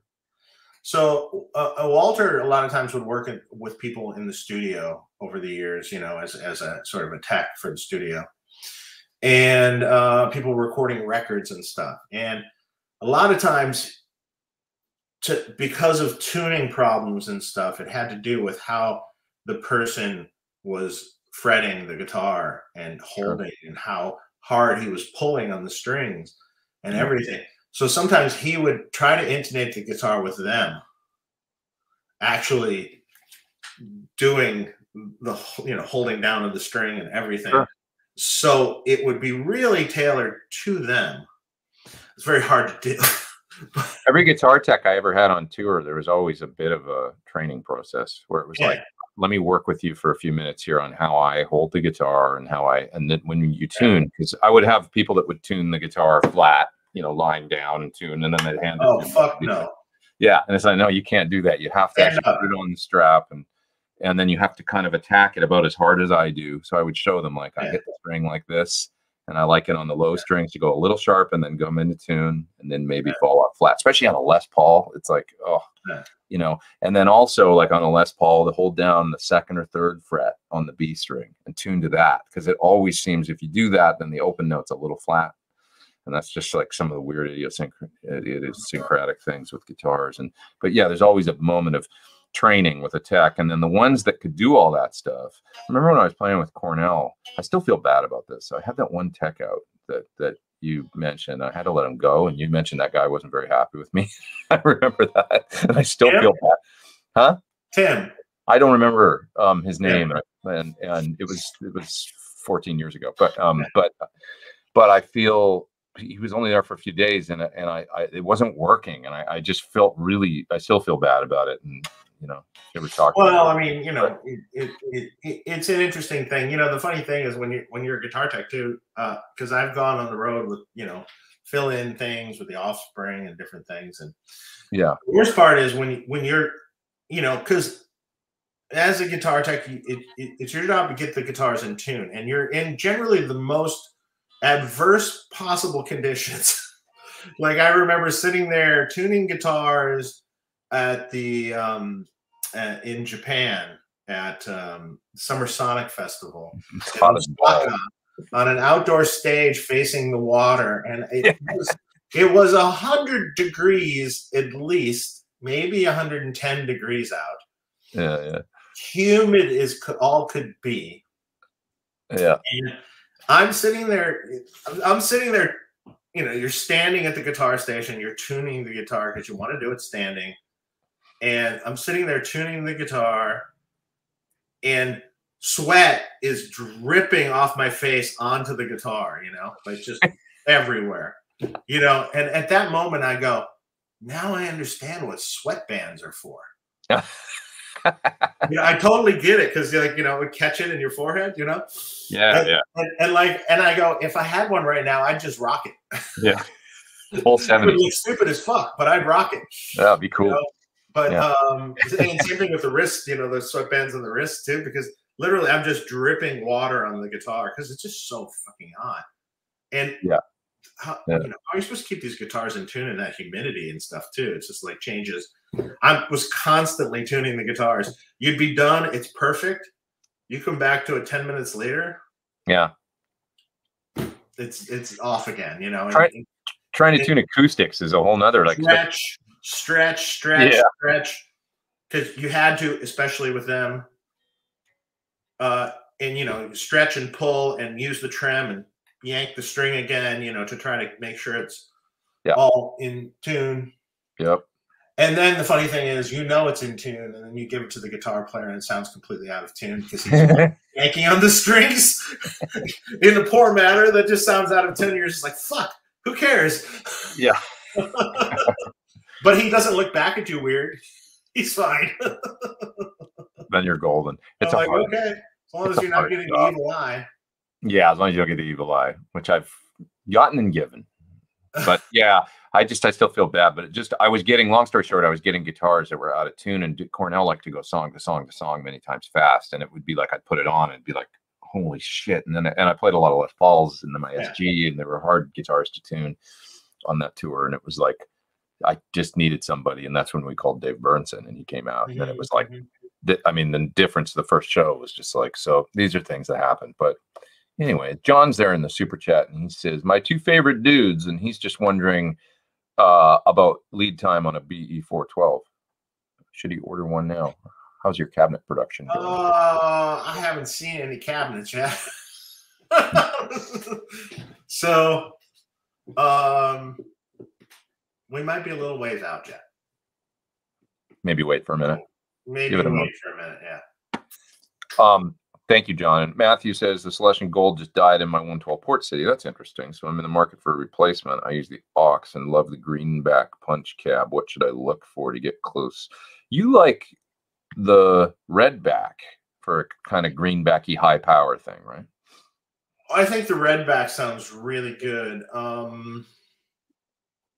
It has a nice.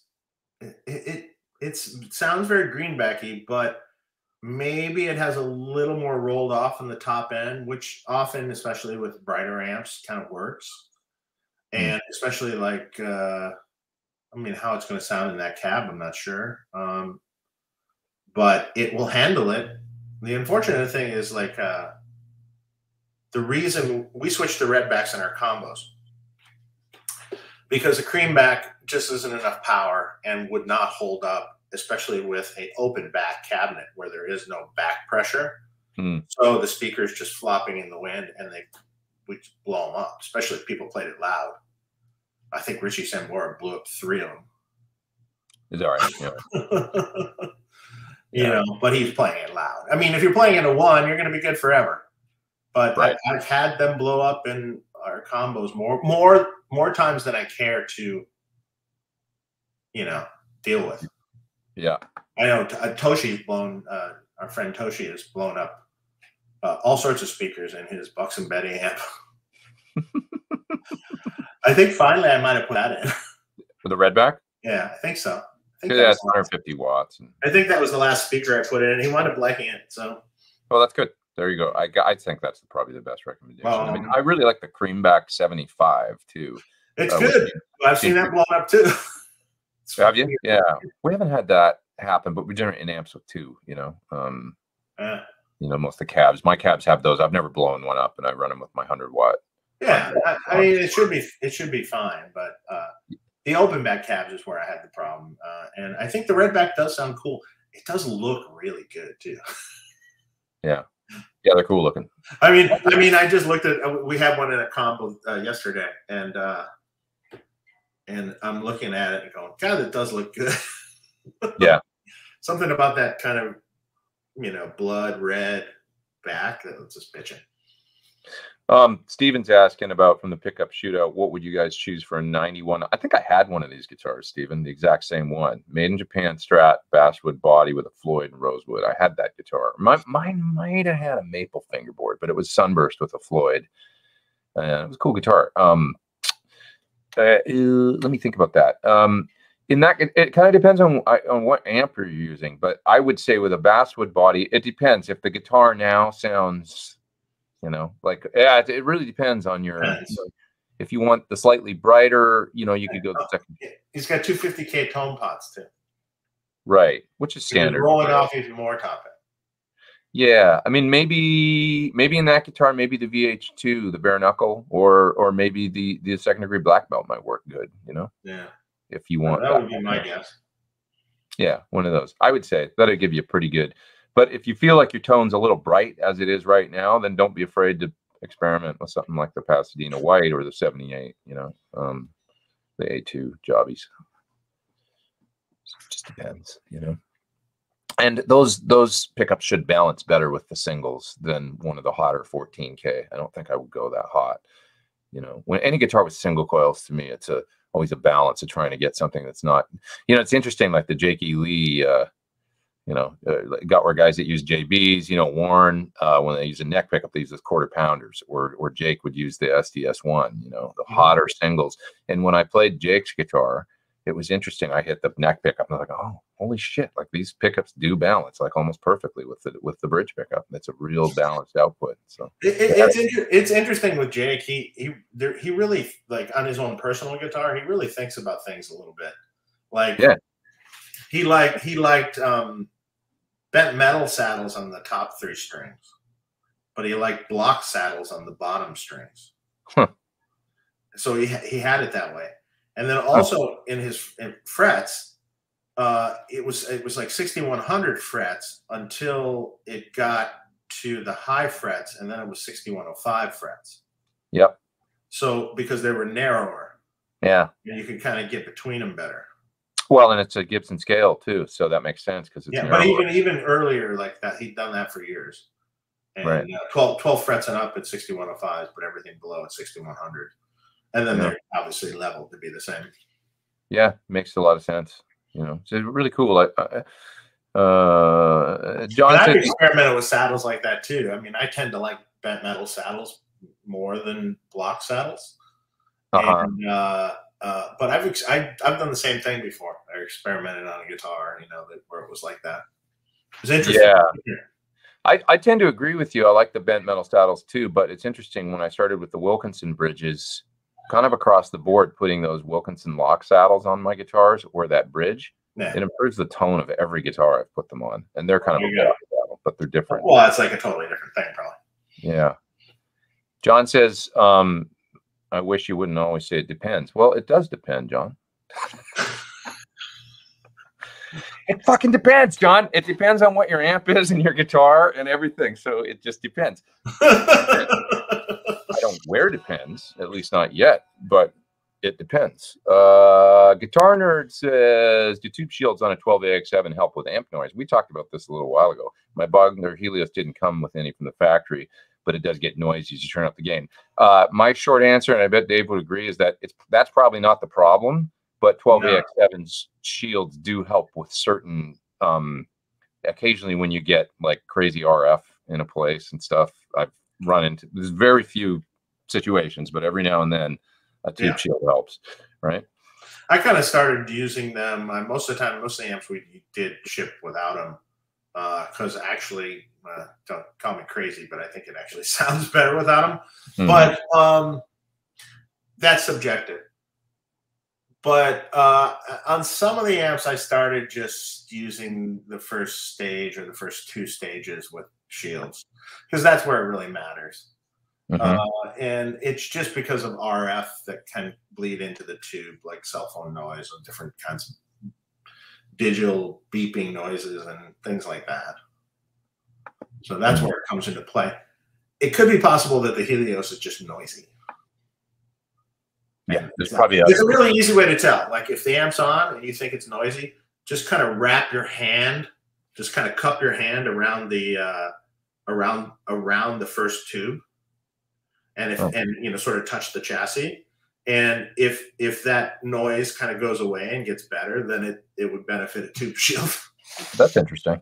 Yeah, even if you have RF, you can kind of cup your hand around it because you're sort of round, and you can touch the chassis with your thumb or something. Just kind of cup your hand around it, and you can hear the difference. Interesting. Yeah. I'm learning stuff.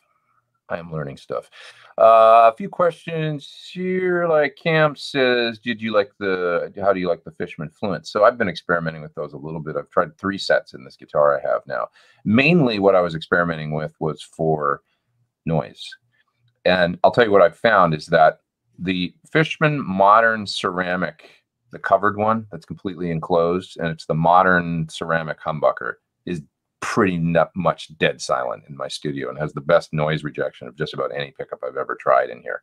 The other ones, the open coil Fishman Classic ones and stuff like that, I actually like the sound of better, but they're a little bit noisier. Still pretty good though for the noise, because I've mainly experimented with them more than the tone. I was looking for a very quiet guitar for the studio. The set that I have in there now, I went to the Keith Merrow set. That's the fella, right? Did you try that? Did you say that? Did that work? They sound good, but they're once again a little bit noisier than that one dead silent one. Is that that the Modern Ceramic was dead quiet, but it was a little bit of a hammer when it comes to the tone. It was just like a big loud ceramic full thing, and so I ended up going to this Keith Merrow set, and they're pretty good in that guitar, and I still have to play with it more. I haven't had enough chance to mess around with it a lot. I've done, you guys have seen the EMG loaded silver guitar, and actually this thing has become kind of a favorite of mine around here, which is just an 85 and SA set, the kind of the classic set. And this guitar, quite quiet, especially if I sit right this way with it. It's like I can get almost dead silent in my room here, which is what I wanted. I wanted one guitar that was just super quiet in this noisy building with, there's a fair amount of EMI in the air or whatever. And I quite like the sound of them. And I've been sort of like thinking like, used to be like people were like, oh, I don't like EMGs, or maybe the sound is too, the active pickup thing, they're cold. I started thinking like, this doesn't feel that weird. Like I thought they were going to be more different than they are. And what I realized is like, maybe it's because I'm so used to playing, and we all are these days, like into pedal boards with buffers and stuff, like it's like, I use a 10-foot cable here in the room. It's not long, not a lot of capacitance, and I'm hitting my pedal board almost all the time, or a splitter box, but it's usually my pedal board these days. And the first thing it hits is actually Dave's buffer in the and then it goes through yet another buffer, a bunch of buffers, and then it goes into another buffer in the ampy. Exactly. Like my crazy signal chain. If you were a guy, I guess, that was used to, what I'm getting at is plugging into a Tweed Fender Deluxe, or even like a Plexi or something with a 20-foot cable and your guitar, and you had maybe a couple, like Eddie, a Phase 90 in line or whatever. And then, that's a sound. And then if you go to an EMG guitar, that's going to be, all of a sudden we're buffers, very different, but we've all been plugging into these boards that we've got now with these fancy buffers and stuff on them and stuff. And it's like, and so I think that this maybe isn't that radical sounding, the difference. The good news also is if you wanted to stick a combo all the way up in my area and run a 100-foot cable, you can do it with that guitar. Yeah, well, yeah, that was the thing originally. Was this was maybe people's first introduction to like buffers, and they're great for effects because you can run along, it'll drive all your effects and all that. But now we've all got boards that do that anyway, so it's like, it's interesting. But it's sure. It sounds good DI too. It's sure. Look at that color right there when I hold it. Like it looks almost like it's got some gold in the paint. This guitar, and I just love the color of it. It's like I'm totally down with this Inca Silver thing. It's like badass looking. So I'm really stoked on this guitar. Actually, it's a good tool, really good tool. It's fun. Totally different than my normal thing, but there you go. Dave, what do you think about this? Any difference between sound, Rivera Rock Crusher, and PS 100? Well, I mean, I think if you're using kind of Marshall style amps, I think the Rock Crusher is actually pretty decent. of a thing. When we had another person in our building that had a studio, we did a little test about that, and we recorded some clips and like listened back, and for it pretty much sounded really good. I mean, it maybe it lopped a tiny bit of top end off, but it was good. I mean, overall, the PS100 is going to be more versatile and better. I mean, you have a loop, and you know, it's just overall better. But I mean, the Rock Crusher is a decent attenuator. I thought quite good too. My only problem with it was to be honest, the first attenuation click was quite dramatic. Yeah, more than I might need a lot of the time. Mm-hmm. Great if you're trying to get down to a really low volume, but it sounded like it's labeled as 4 dB or something. It sounds more like 6 or 8 to me. Yeah. It sounds like the second click on a hot. But it does overall sound good. I mean, especially I know, especially with a Marshall. Now, I'm not necessarily saying this is the same with every kind of amp. But when I plugged a Marshall in and clicked it down a couple notches, it still sounded like the Marshall to me. It didn't alter it that much. So, you know, it is a good attenuator. And but you know, I love the PS100. I do too. It's the coolest. It's a great unit. Just solves all those issues. Somebody's saying, how about Scumbags for, I think, back to the speaker thing about a high power greenback. I liked his. I was a fan of the M65. I thought it was a really good speaker. So I don't really talk to Jim that much anymore, and I don't know what's anything that's going on with him right now. But that was a nice speaker, and he did make a cool. It was coming at a time actually when there wasn't anything else that was kind of like that, a good high power vintage sounding greenback, and I think he influenced Celestion to make the greenbacks really, because they didn't have anything you could do that with. So yeah, you could look at those and see. You know, M75 65 watt or M75 100 watt. Just keep in mind, every time you get more power, they roll up, the high end rolls off a little bit, and that goes for the redback too. I mean, it's a darker sounding speaker than a greenback while having a lot of that greenback character. You know, easy to test by listening to like Celestion's IRs. If you have access to those, you could listen to the redbacks compared to the greenbacks compared to the creambacks. You'll hear the kind of the difference in the top end. Can Dave, oh, that's an interesting question for you. Can we talk about the PV VTM and similarities to your amps and how the Jose mods have evolved? I have a lot of fancy amps, but the VTM rules. I kind of like that you like that. You know, the funny thing is the VTM. VTM's a cool amp if you know how to set the switches. It could be bad if you don't know how to set the switches too. So with that, you can get pretty much most things from it. So that's sort of like a JCM 800 meets Jose. So that, I mean, that's where they started. It's kind of started with the Butcher, and then they added some features of a Jose to it. So if the switches are in a certain position, it's not a dead nuts Jose, but pretty close. And maybe even a little more gain because yeah, it has the clipping diodes too. Oh, it does. But with the postmaster, it doesn't have the pre-master, so right. It's never going to get massively gainy. But you can set it.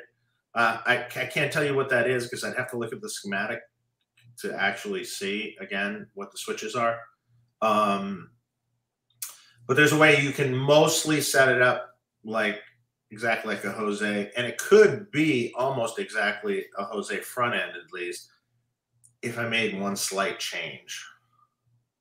Interesting. There's a little bit of DNA from the 800, but it's good. It sounds really good. I have one. You have one? Yeah, it's in the shop. Fire it up. Let's listen to it. I want to hear it. I want to mess with it. Yeah, I'll set it up. It's pretty cool, actually. I should make a video of that, like the sleeper, and then it'll go up in price and all that. Okay, let me screw it back in the box, and then you know the funny thing about those amps, you know, the big and ugly PV thing, right? With the slanted front of the chassis, which actually serves a purpose. I understood that thinking. Yeah. Because the face of it is slightly slanted, so if you're looking at the amp and you're looking standing in front of it, and looking kind of down at it, the controls are slightly slanted upward at you. That's cool. It really makes sense when you think about it. But so the head box must be made out of lead. So the actual wood cabinet, just empty, weighs so much you won't believe it. No amp. With no amp in it. This is back in the day. The head box is like a lead anchor. Do you remember when you got that amp in for Neil Young? That was that thing with the handle on top. Oh my god, that's the greatest thing ever. What is that? What is that amp called? Shoot. I don't know, but it was like, okay, so this amp, he gets it in the shop to Baldwin Exterminator.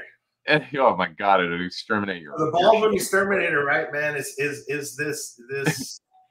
I mean, it's about as wide as a super reverb, but it's about 3 super reverbs high. This high. Yeah, but it was this high to me, and it has a handle on top. The funniest thing about it is there's a handle on top, and I go, "What is this handle made for? Is this made for? Is this made for? You know, like the giants from?" Well, there's no. I was trying to. Oh, okay, guys, I'll see you later. I'm just gonna take my.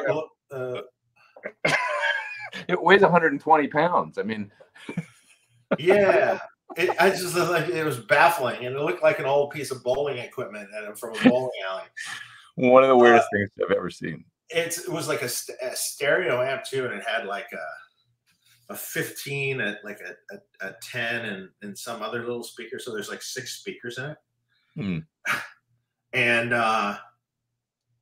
it's a solid state amp. Yeah.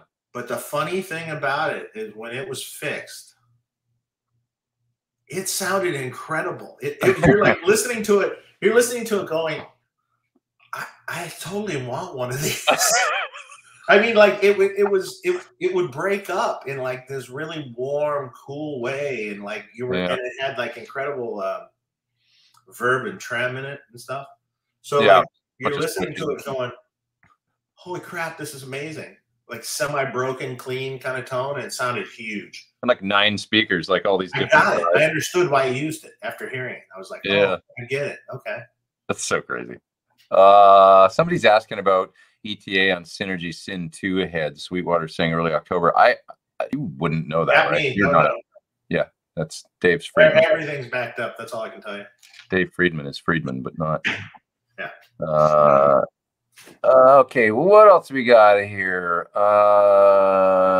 My knees hurt says my Vox is noisy somewhere, but not somewhere else. You know, it just depends. I mean, it could be that's a too complex question to answer. It could be the power of someone else's house or something, or it could be. Well, you say that, but is your Vox super noisy? So with nothing plugged into your Vox, is it noisy? Right. The guitar cable pulled out. Right. So that's the true judge of the amp noise. So anything else is EMF coming through the pickups, through the guitar pickups, and that's right. And location to location will vary.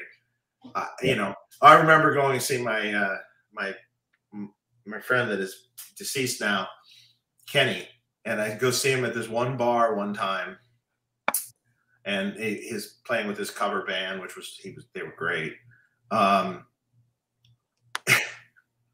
He had to like shut his volume off so fast in between things because there must have been some dimmer in the place or something, because it was literally like right.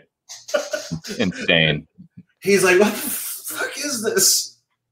Like, I'm telling you, they have these lights dimmed or something. That's the problem. Yeah, just crap in the air. I mean, you get those gigs occasionally that are just like I used to carry a Rockfront Smart Gate in my guitar vault I just pull it out and put it in front if I had to, you know, because I had one for you. So the guitar tech for Slash calls me, and you know, I had built his rigs and stuff, and he's like, yeah, man, you know, I'm getting this sound, this noise. It sounds like a digital thing, blah blah blah. And he goes, and we just have the amp plugged in and the guitar straight into the amp now. And I go, with the guitar off? He goes, yeah. Or unplugged. I go, it's still making the noise? Yeah. Well, like, it's got to be bleeding into the tubes wherever you are. You know, it's just bleeding into the tubes. Yep. So I go, here's what you do. Do me a favor. Is anyone else having the problem? No, they're okay. Like, is Richard's stuff fine? Yeah, Richard's stuff's fine. okay, take that amp, walk it over to the other side of the stage, plug it in over there, and plug your guitar in. Mm. Yeah, it's fine over there. Well, it's just where you're at. So in the end, they moved all the stuff to stage left. Oh, really? The whole rig. So both the guitar players are on stage left. And then the amps and everything? The cabinets? The whole rig. The whole rig moved. Well, the cabinets probably stayed where they were, but the whole rig moved. Yeah, I had a problem in Japan with. And it was fine. I had a problem in Japan with one venue, and you know what? It happened to be in France too. And I'm telling you, both times was where we were filming. It was filming a DVD one night, filming a DVD the other night. It was like both those times, noisy ass venues. But I was getting a high pitched, weird whine coming through, and no guitar, and still coming through. And then I started to play with proximity of my amp. And once again, this gets back to the tube shield thing, you know. I started to realize that if we had these like, I don't know what the hell they were. They were like aluminum shields for something, like cloth ones for, and I don't even remember where we got them from, but I put one of those up and it's got better around the amp, you know? And it was like, oh, okay. And so I think I had to have the amps positioned a certain way, you know, like it changed if they're 180, you know, from 90 degrees. Yeah, Steve Stevens just went through that too. Moved the amp rack slightly to the one direction, you know, and yeah, it gets better. And because he said, I'm even getting it through my acoustic DI. I'm like going, okay, well, just shit in the air. It's like, what can you do? Steve says he wants to build a 2204 type amp with a parallel gain stage. What do you think of that? What's that mean? Parallel gain stage. What do you mean? The first gain stage being in parallel? No, I don't like it. Doesn't sound that good. Like both sides of the tube pushing? Mm-hmm. Generally, it never sounds as good as it does with just half. That's Jose did that sometimes, right? There were some amps that he did that on, not too many, but some I've seen, and Matchless does that, and a lot of amps. Different. Yeah. It technically adds more voltage gain out of the first stage, meaning it's like hotter coming out. Yeah. But I don't know. It hasn't sounded that good. Yeah, I didn't. I wish it did. You showed me, and I didn't like it. I don't think I liked it. Yeah. Miss Ann Throw EVH says, "Poor Slash." You know what? I've been to his house in Bel Air. He's fine. I think he's okay. He's okay. Yeah, he's doing okay. He can deal with a little RF every now and then. You should see where he lives. I missed somebody's super chat. That's Patrick. Patrick, where are you in your super chat? I'm going to find you right now. There's another one. Edward, I'm going to get to you. Steve. Oh, God, I'm sorry, you guys. Here we go. Just bought a 72 super lead. What? We were just talking about 72 super leads yesterday. Oh, man. They're good amps. I've got a 7250 watt sitting back there. It's great, Dave, right? As good as any 72 you've ever heard. I was like, he had this 100 watt in yesterday, and he's like, this amp's great. It's a 72. And I'm like, I've got a 72. Is it better? And he's like, this one's particularly good. And I'm like, my amp better be as good as that amp. But anyway, what tubes came in them originally? Probably Mollards. Probably Mollards originally. RFT maybe, but maybe not. Probably Mollards. No, most likely Mollards at that time. In that era. Yeah. I just saw yesterday that Tad, Tube Amp Doctor, now has an EL34M that they are claiming is like a Blackburn Mollard. I'm like, where did that come from? I almost ordered some last night. What's that? Sovtech. Tube Amp Doctor? Yeah. Because Tube Amp Doctor has all sorts of tubes from all sorts of manufacturers. Oh. You think it's Russian? You think it's just the Russian? There is no Chinese, so the majority of their tubes they would use from Chinese. I don't know, but they still have some like other weird black plate stuff and everything. They might have some left. Yeah, but there's no Chinese. Interesting. Currently, still. So you think that this new tube that they just added is just the Mollard reissue from Matthews? I haven't seen it, so I can't be 100% sure, but I'm pretty sure. I'll show it to you later, and we'll try and figure it out. I almost ordered. Well, there's only It's Chinese, right? Or Sotec factories, or JJ. Well, but the only thing about them is they do some. The only thing that I say that is because they do their proprietary weird stuff. They do their proprietary stuff, but again, it comes from the Chinese factory or the or the Sotec factory. And I've never seen the Sotec factory do proprietary anything. Right. And and the JJ. I'm just not sure it's that, but we're going to look later. Get back to us on that. Steve L says, I want to build a, oh, no, we already did that one. Wait, another Edbert. Thanks for the live stream. As always, do you find Sir guitars hi-fi sounding compared to conventional or traditional guitars? It depends on the model. Like some of them have a more modern thing. I mean, like if you take the new, Sir Standard series that they did with EMGs and stuff, that's going to be, Goto 510 steel saddles and EMGs. Of course, that's going to be more modern, But if we're talking about bent steel, well, like a big one is that if you get a 6-screw bridge and with bent saddles, that's a huge factor to me right. Also, maybe with what it's painted with too. Yeah, I feel like a long time ago. I'm just saying, a long time ago when we used to be a dealer for stuff, I would see a difference between, say, a nitro painted guitar from Sir versus the regular. And I don't really know, but it seemed to be definitely, really different. It seemed to be different. Well, my, vintage style. Also, how is the neck finish too? Is it more raw or is it one of the finished? Everything comes into play.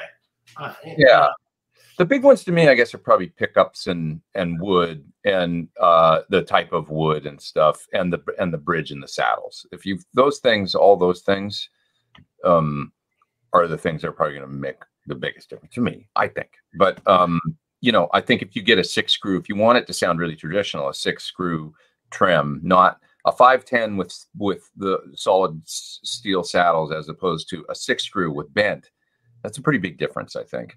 And then depending on what pickups you go to and stuff, I think the V63s, which were originally the Landau Classics, those are really greasy sounding and really cool.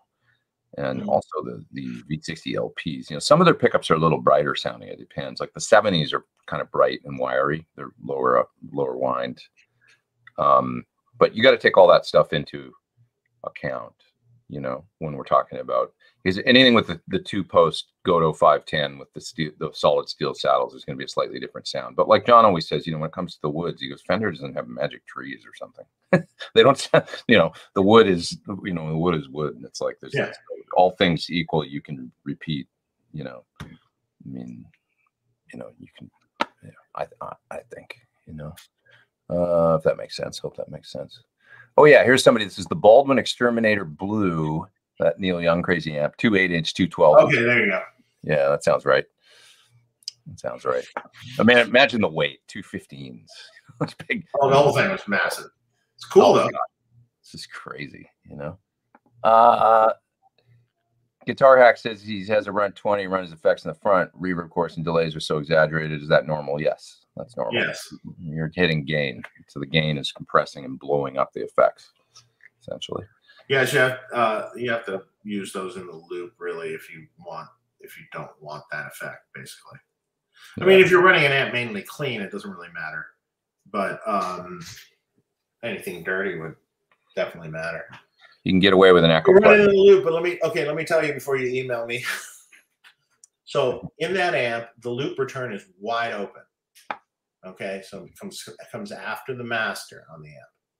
So if there's any faults in your pedal board, meaning like if your pedals are sitting on top of a pedal power,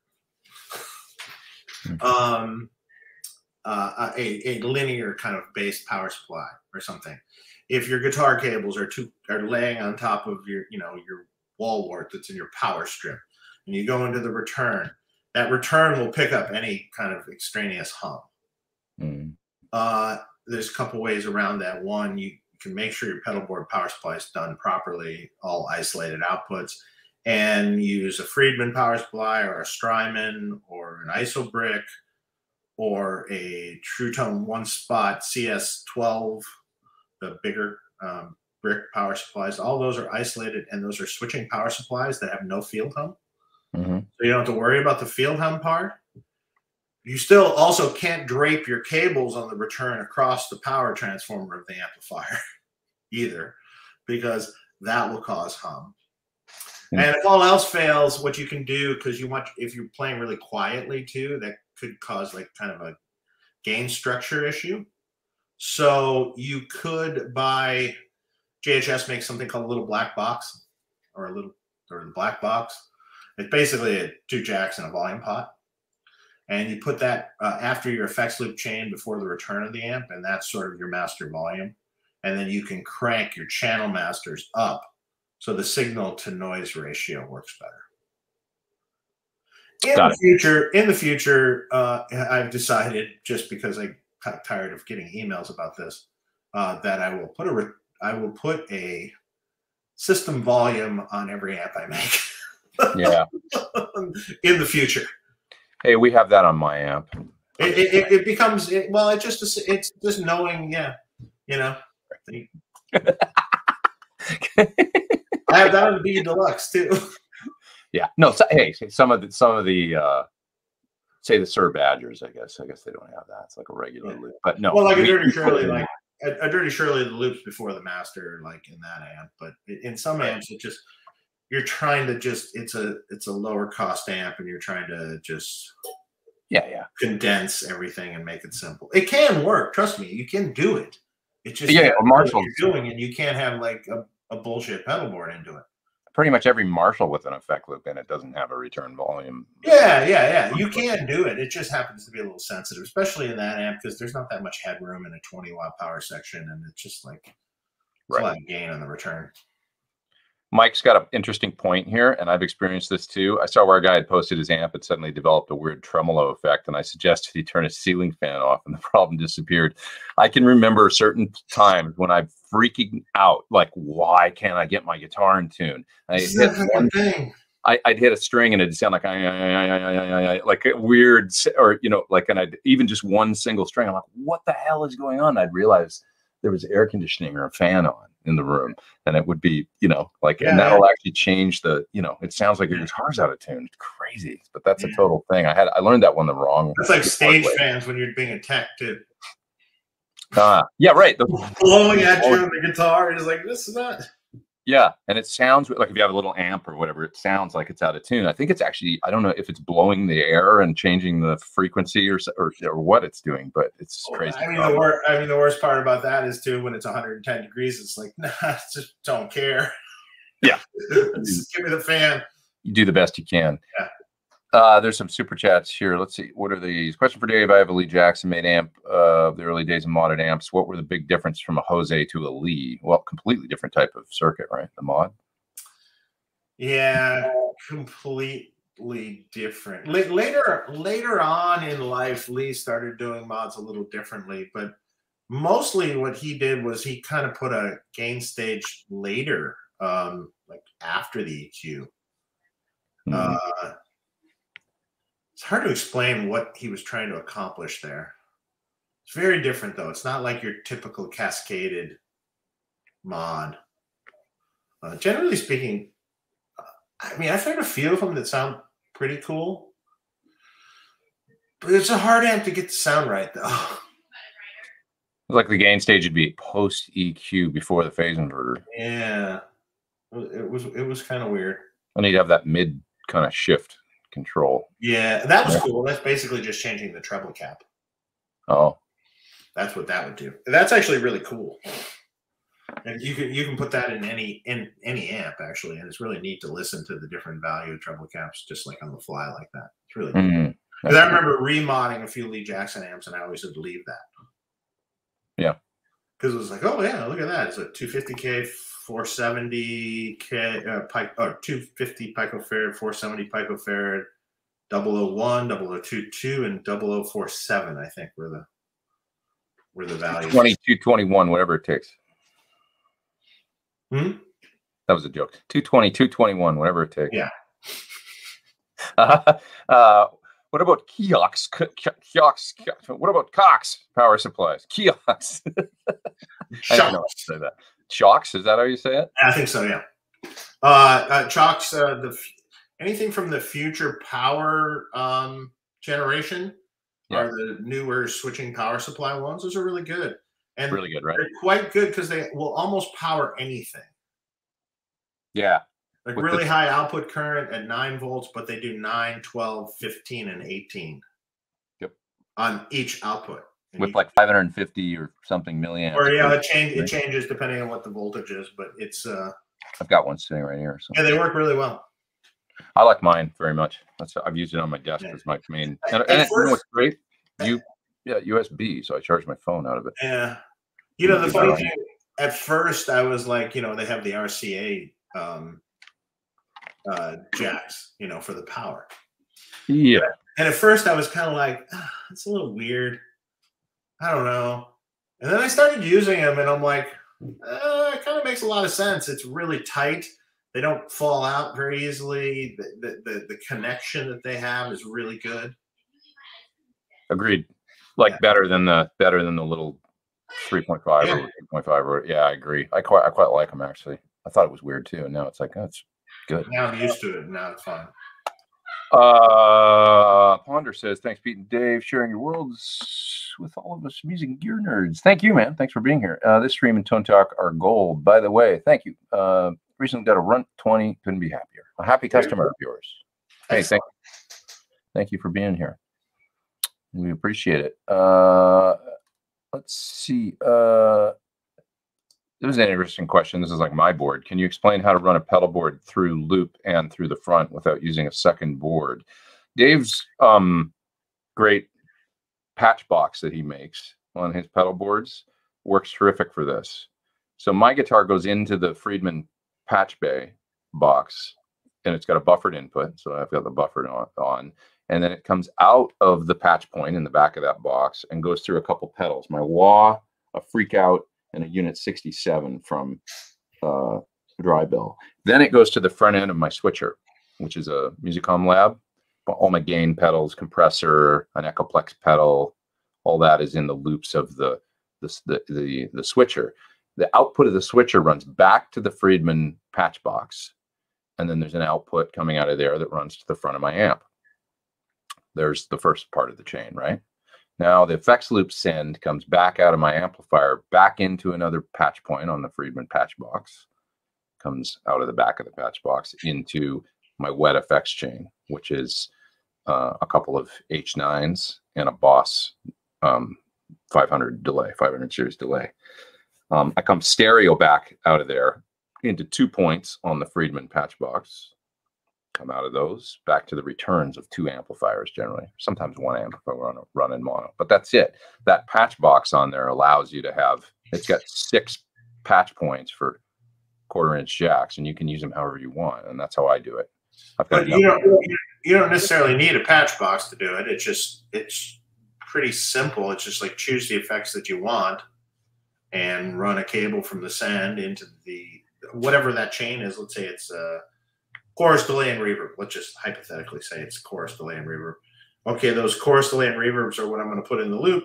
You just run a send into the chorus, out of the delay, or out of the reverb into the return, and then the other chain is just a separate chain in front of your amp.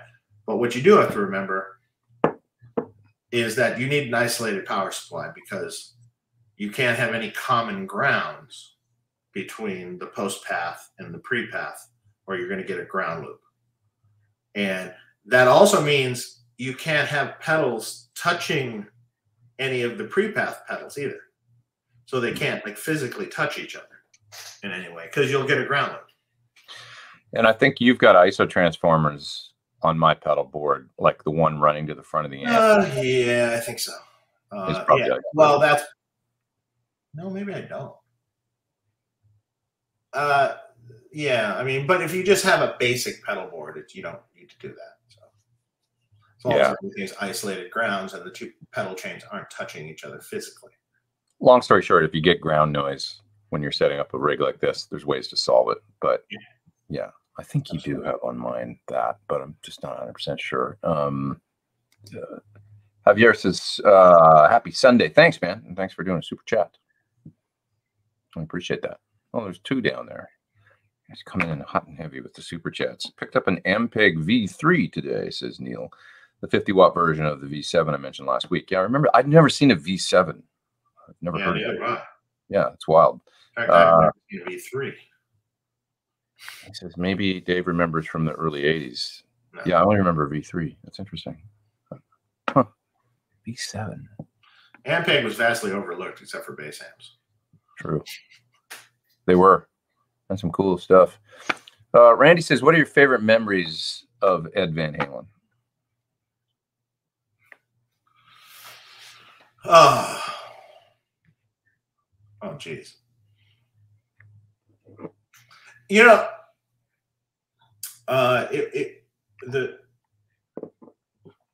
one of my favorite memories was I had to fly out to for Ed. I had to fly out to Detroit once, and I hadn't been in Detroit for years, actually, for a million years before that, and I hadn't talked to a good friend of mine also in a million years. And I had emailed him. No, I didn't email him. So he runs a guitar store, Motor City Guitars, this guy named Marty. And I'm like, it was at the last minute that I was going to Detroit. So I'm like, okay, it's Sunday. I'm going to try. They're open. The store's open. I don't have his personal contact information.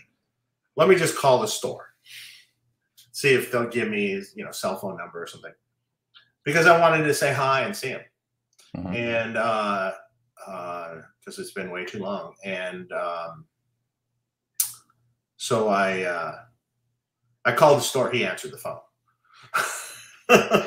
So yeah, hey, I'm coming out there. I got to work for Van Halen, and they're playing at the Palace, which is no longer there now. And, I'd like to come see you, or do you want to come hang out at the show? So, and he goes, yeah. So, we meet, he's hanging out with me while I'm working on the rig and stuff, like backstage. And then it comes time for sound check later, and, he's with me, and I, Ed comes out, and is thanking me for coming out and all this stuff, and then I introduced my friend, and I called him. He was like a brother to me growing up, and Ed just reaches over and grabs him into like a bear hug, and gives him a kiss. So why that's the best story for me is because never in a million years as kids, when he and I were seeing all these shows, never in a million years would he be thinking that Eddie Van Halen would be giving him a hug and a kiss. And I just watched his face. He didn't quite know what to do, but he was like, I knew that meant so much to him. That was really cool, Yeah. Oh, that's nice. Just something that stood out in my brain that I just thought of. I mean, there's lots of stories, but yeah, I know what you mean. Yeah. Yeah. That made him really happy. Yeah. So that was cool. Great. Yeah. That's a good one, man. Yeah. It's like I have similar, there's many stories, but I can remember a few days. The one day for me that I remember was going up there, and it was like before Christmas. So it was early December, I think. And I brought him a gift. I brought him a phaser. And it was from Retrosonic. Yeah. They make nice, so it was very accurate Phase 90 clone. But I had it the guy from Retrosonic was really nice and helped me with this, but he had it engraved on the back, I think it was engraved, not printed. Might have been screen printing, I can't remember. But anyway, said for Christmas, whatever, 2009, whenever it was or something, you know. And I brought it up there and I gave it to him. And you know how he was when if you did something like that, like how he could get almost choked up, or he'd be really like, you know, because it was different. It was like kind of, you know, it was just a little thing, you know.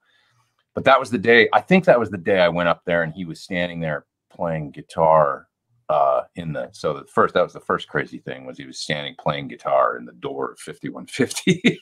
You know, like when I pulled up and got out of the car and this blaring loud guitar coming out of the studio, and I was like, oh yes, you know. And then he stood in front of me and just played for about 15 minutes when I walked in, and it was unbelievable. So I'll never forget that. But then I brought him this phaser that day, and we sat down, and he was particularly relaxed that day, I remember. You know, just super chill. And he's like, I brought him my new record. I remember that, a song that I had when it was Revenge of the Nerd. I remember I had a mix of it and it was done and stuff. And I brought him that, and he said, I want to hear this. And we put it on and listened to it in 5150. And he sat and I remember there's one tapping lick going into the second chorus. And it's this, I don't know how I did it. I couldn't play it right now if you paid me. But he looked at me like, when that lick went by, and that moment for me, like when he was listening to, you know what I mean, and he was like responding to it, and he was like, what the hell was that? And I was like, if you would, as a kids, you know, I never would have. Right. Yeah, I mean, it just blew my mind. And then he played me some music, you know, and I heard some songs that he goes, check this out, we just recorded this the other day. And it was like a complete amazing cool Van Halen song that didn't go on the next record. And that was, you know, I remember saying, did you send this to Dave? Like, is he gonna? And he's like, I don't think he's gonna like it. I don't know. I just remember him being like, and I was like, why? It's amazing. It like had background vocals on it and everything, and it had a title, but it didn't have any lead vocals on it or a melody, but it was great. And I always remember him. He was just excited, and he was in this loose mood. And I remember the drums came in. It was this great groove, and he was like going like this, like aping the drums, you know. And then the solo had this one note, where it was a little bit like the solo to How Do I Know When It's Love, you know, that song, When It's Love. And it's got that long soaring kind of phrase at the beginning. Except this was one note. He bent it and he was just holding it and holding it. And he was like doing that while it was playing, you know, and he was like, yeah, I just wanted to milk like one note forever, you know. And it was so great. He was so into it. And so I was just going, this is amazing right now. Like, you know, this is so cool. And then I gave him this phaser, and he go, oh man, like, and he ran in the other room. He goes, here, I got to give you this. And he gave me a wah, you know, one of the yellow and black stripe wahs, you know, because he just felt like, he's like, this is so cool. And then he goes, do you want some? Let me get some shoes for you. And he went and got me the striped the Converse. What size do you wear? You know, and he's got like all these shoes in the other room, like boxes and boxes of the Converse. You know, so I go walking out of there with a wah and a pair of shoes that he gave me. And it was the most chill, awesome afternoon, you know. It was just, and then of course the big hug and the kiss on the cheek and everything. And it was just like, it was good vibes. And I'll never forget that day, you know. It was like, it was the coolest.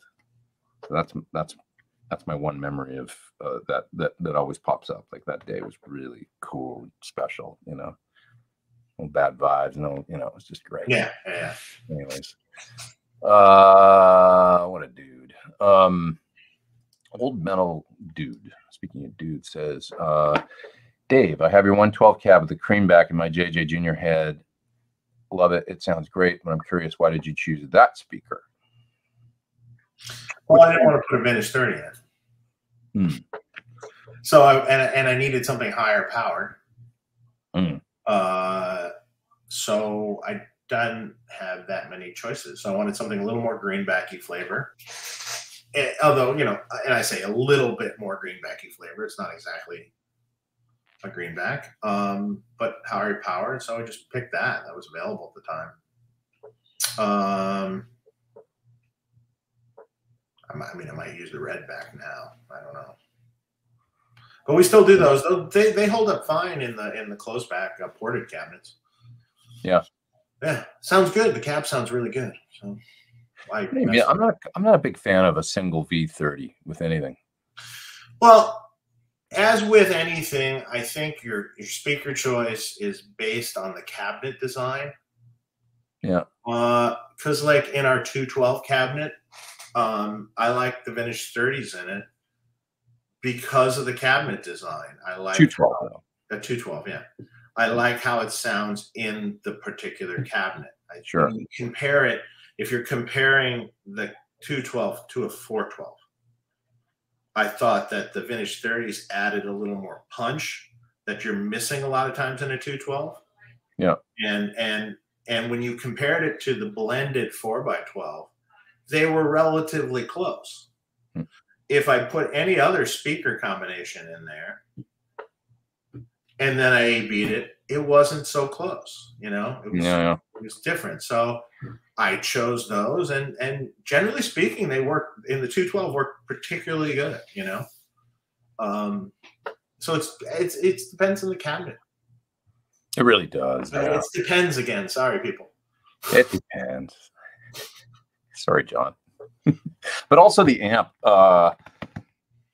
PT15 IR and PT15, we came out with a 112 cabinet like last year, matching 112, and I was all ready to go with a V30.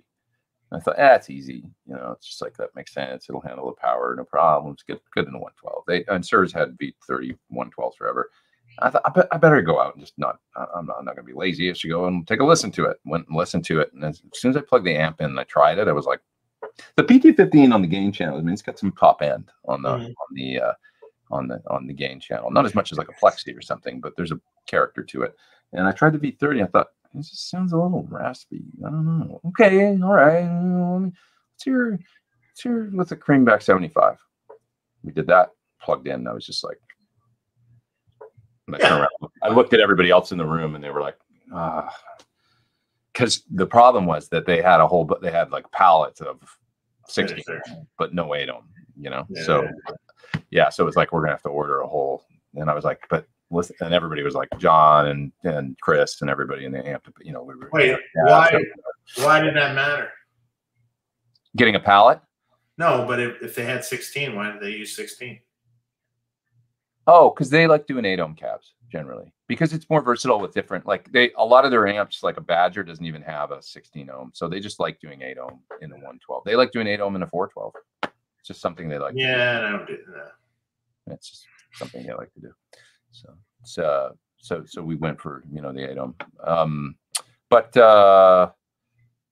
it just sounded better. Now the V30 and the Greenback blended in the 212, that sounded great. The two actually 75 Creambacks in our 212 sounded really good too. But when I heard the Greenback and the V30, you know what that means. It works. Right, that sounds great. So it works. Yeah, it works really well. Once again, John, it depends. That all came from that whole blend thing came from years ago doing Jerry Cantrell's rig. A million years ago in the 90s, early 90s, doing Jerry Cantrell's rig. And in the room, we had two 4x12s, and one was a V30 loaded 4x12, and one was a Greenback loaded 4x12. Yeah. So when we plugged in this stereo rig at the time with the power amp, we had one of each cabinet going.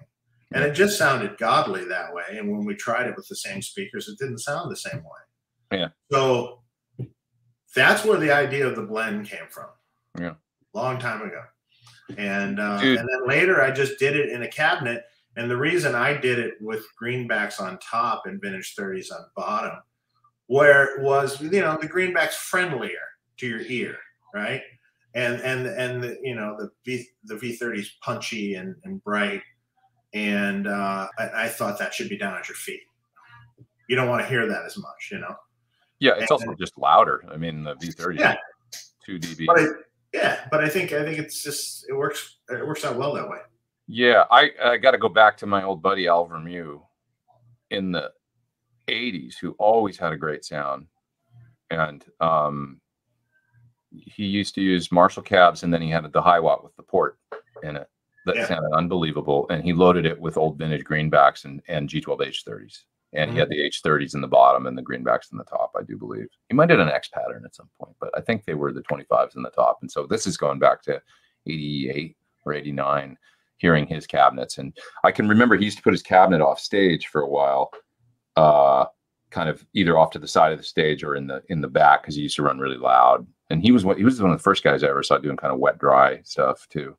And he always had an amazing sound. He was really a smart guy, with a great guitar player, smart guy, really into his rig, and had a great tone. I can remember standing particularly once in Calgary backstage at a club, and he was on stage playing, and I was standing right in front of his cabinet, mic'd up with the greenbacks and the H30s in it. And its sound was killer. It just sounded great. And he used to use the Duncan convertible amps, and he had a certain module combination in it. It sounded amazing. I mean, they were notoriously unreliable, but holy shit, he had a good sound. Anything can work depending on the player and what their hands are like. Yeah. It's like I've seen some stuff where you look down and you're going, wow, he's getting that sound out of that. Wow. Yeah. Cool. Totally. Wow, that's really cool. I know. Yeah, amazing. Like Ty Tabor or something, the ultimate, To conserve the amp tubes, assuming you're stepping away for an hour or two, is it better to turn off the amp or leave it on? Probably turn it off, right? Just off. Yeah, I mean, turning it off probably. It's fine, right? It probably doesn't even matter either way, but standby is kind of bullshit, right? Yeah, it doesn't need to be there. It's a mute. It's not really doing anything. Some say it might even be harder on the amp. But you can turn it off. I mean, it's no big deal. Just make sure you go up and turn it on. A few minutes before you got to actually play your first note. So it comes all the way on. Right. Yeah. Evan there in the super chat as well. Thanks for doing the super chat, Austin. Evan as well says, an experience with Vox Classic Plus series. What's that? Yeah, I agree. I don't know. No. Is that like a newer? Let me take a look. See, sometimes I like to, when somebody asks me a question, I don't know, I'll go search it really quick. I'm not too familiar with, I remember these when they came out with these at NAMM. Yeah. They're more like a 2-channel full-on affair with switching and stuff. Yeah, I don't. I don't really know anything about these, to be honest. It looks like they were pretty cheap. They were probably made maybe in, they're making amps in Vietnam and stuff, I think. No, of course. All the boxes were made somewhere else. Yeah.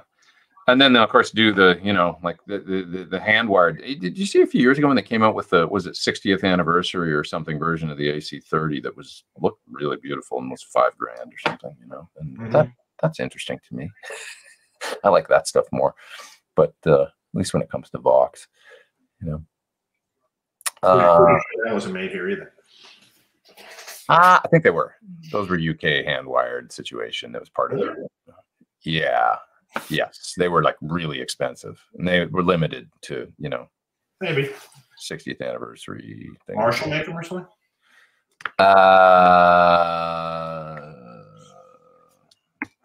Fox 60th anniversary. Look here real quick. Let's take a look. Limited edition AC30 HW60. It was called. Oh no, that's 3-channel. It's a 3-channel, with it's the full on Delio, and they went for a lot of money. Yeah, $48.99 used on eBay. I'm seeing one right now, but they sure look nice. Hand wired 60. Yeah, they look gorgeous on the inside too, like the build and everything, but. 1960. It's an exact 1964 AC30/6 situation. That's what they were going for. Available in limited quantities in 2017. They look amazing, but no longer in production. So let's not talk about it anymore. All right, what else we got here? Dave, do you still make the 215? What? 215, 212 cab? What is that? Yeah. What's that? That's a very large cabinet. Oh, is that for your fellow Mastodon? Yeah. It is special order, but we do it. That's cool. What do you guys prefer? Wet, dry, wet, mono, dual mono? Depends on what you're going for. Oh boy. It depends. You know, to be honest, I think maybe stereo can sometimes be overrated. I'm going to quote Bob Bradshaw on that. You know, a mono thing can be great. It's fine, and in a lot of respects, when you really think about, like, are you the only guitar player in the band? Right. If you're the only guitar player in the band, you can almost do whatever you want. But if you're multiple guitar players, what the hell do you do with the stereo thing? Yeah, well, that's a problem I ran into. You know, it's like, what do you do really? It might sound great to you on stage, but really, I mean, a mono rig with just some effects on will probably be better because they can pan it in any direction they want, you know? Yep. As far as wet dry, that's kind of cool because, you know, you get your unaffected and your affected cab. That's super cool. This is too, like, stereo? I don't know. It's too broad. Like, it's like, are we talking about the way Scott Henderson does wet dry, or are we talking about the way that Eddie Van Halen does it, or the way that Eric Johnson and Larry Carlton did it with, you know, Mike, or the way that Shanks does it? You know, there's all these different ways. And there's the wet dry or wet dry wet. There's as many different. There's 3 or 4 different varieties of those rigs that are vastly different. That they're almost like their own thing. That are good for different. You know, I mean, the rock way of doing it is that when all effects were off, all 3 cabinets were dry, and they were of equal volume. Right. So and then the effects would just come on in the outside cabinets. So that sounds massive, and that was the Joe Holmes, Eddie Van Halen, Steve Stevens kind of wet dry wet kind of thing. But then there's the just wet thing where you know, you have a wet and a dry. So the wet is literally 100% wet, and you're just blending in. You don't even need a big power amp for that. You're just blending in a little bit of it because, you know, it's maybe 20% of your sound would be the effect, and then the rest would be, you know, so you don't need a lot of power in doing that. I don't generally like that much. You know, I don't really either, but I say that that's the way Landau does it, and that's the way Scott Henderson does it, but they do it in the unique way of running into the front end of a combo amp with the wet signal. So it becomes... Well, they didn't always. I mean, Mike used to do that same thing with a Marshall power amp. Okay, but anytime I've seen him in the last 20 years or whatever, he's been doing the... Correct, which actually I don't particularly care for that much. You don't like it as much? I think it works fine. I mean, I guess because it's 100% wet, it almost doesn't matter. Well, when I saw Scott doing it, and he explained it to me, and then I wouldn't have thought it would have worked. So they're taking it. It's the head, the cabinet, line out box with the tap off the head, and it goes into the effects and comes out of the effects into the front end of a combo, and it's set 100% wet. And now you've got like typically a Fender combo, both those guys would use, and you can EQ the effects and just bring up the volume. But it's got all this because you're running right into the front end of an amp, so it's kind of juiced up and has some compression to it, and you can just blend in. And Scott would do it using a little Hot Rod Deluxe, I think, and Landau would use his Super Reverb or his Mike Fender amp, I think. Maybe also a Hot Rod Deluxe style. But when those guys did it, I was like, oh, that actually works. And so I think for them it works great. You know, it's a cool sound. And the goal with them doing it, I know, was to keep the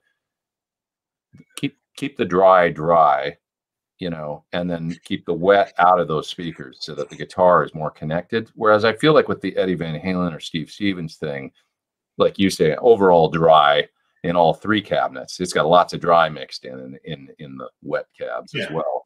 And then you're just adding the effects, and it's a different thing. It's more huge. But you still have the direct center cab that is pure. So I think the goal there is stereo and massive, you know, in a band that has guitar-based drums. It's just kind of fun. But I did that, and I ran into the problem you said. It worked great with Melissa Etheridge. When I went to Don Henley doing it, it was like there's 2 keyboard players and another guitar player and background singers and sometimes a horn section. It was like, this is ridiculous. The other guitar player with his PV Classic 50 amp and a few pedals in front sounded more in the PA and focused than I did with all that shit. So it didn't work. I mean, I did fine. I had good tone and everything, but it was way too... It's like, you're better off with a, you know, if I was playing with Don again, I might use the Sir Hedgehog, actually. a more Fender style amp, and mono, you know, just with some pedals, and you know, that would be it, because that would work great for that situation. More focused sound. Somebody saying I missed their question. That's Evan. Evan, what was your question? And I'm sorry if I missed it. We can tend to ramble. Oh, there you are. Oh, the Vox Classic Plus series. No, we did answer that. Don't know anything about them. Don't know anything about them. But we should probably split soon, right? Yeah, I gotta go pretty much, I think. You do? Okay. Let's see if there's anybody else here at the end with anything interesting. You guys are done with guitar for today, right? That's enough for one day. We've had a good discussion. The theme for the day is, when it comes down to the pickups, because that was the main reason, then we digressed. But the theme for the day with the pickups is, it depends. It depends. That's right. Sorry, John.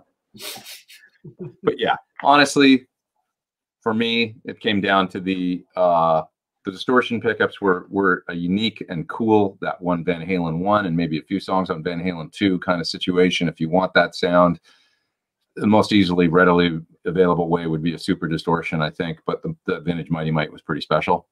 And then with the other pickups, we were both fans, I think, of generally speaking, those A2 Pasadena White, the Rewind, the 78 was cool too. That was cool. Those lower gain kind of things. The 14K ones are cool too if you like a little more juice. The Alnico 2, you feel like you just want a little more gain under your fingers. But this is all amp dependent and guitar dependent. And so, like in an older body with a rosewood fingerboard, maybe the A5, like the Second Degree Black Belt, or the VH2 from Bare Knuckle. That was a great sounding pickup too. Really great sounding pickup, you know. So, and a good old Duncan 59 or Custom or 78. There's nothing wrong with those at all. You know, my favorite, I'll just, if people want to know, my favorite was the Pasadena White, Pariah White Pasadena. What's it called? That one. Pasadena White. I really love that one. Honorable mention. The only pickup I didn't like at all was the friggin' Super 70. That didn't work at all. I didn't think. Like, oh, that's definitely not something I want. But the other ones were all cool takes, cool flavors. And of course, props to my buddies at Sir, because I really actually enjoyed the 8.6K A2 Thornbucker, and we're looking at something like that for the future. So just, I got to wind it up hotter and stuff like that. And I've been messing around, so we'll see. But anyways, thanks for doing the show. Yeah. Of course. And always good to see you. Don't know when I'll see you again. Probably tomorrow. Yeah. Okay. Everybody, thanks for doing your super chats and stuff. And if I missed any questions, I'm really sorry. I hope not. And you guys have a terrific week. And rock on, rockers. See you guys later.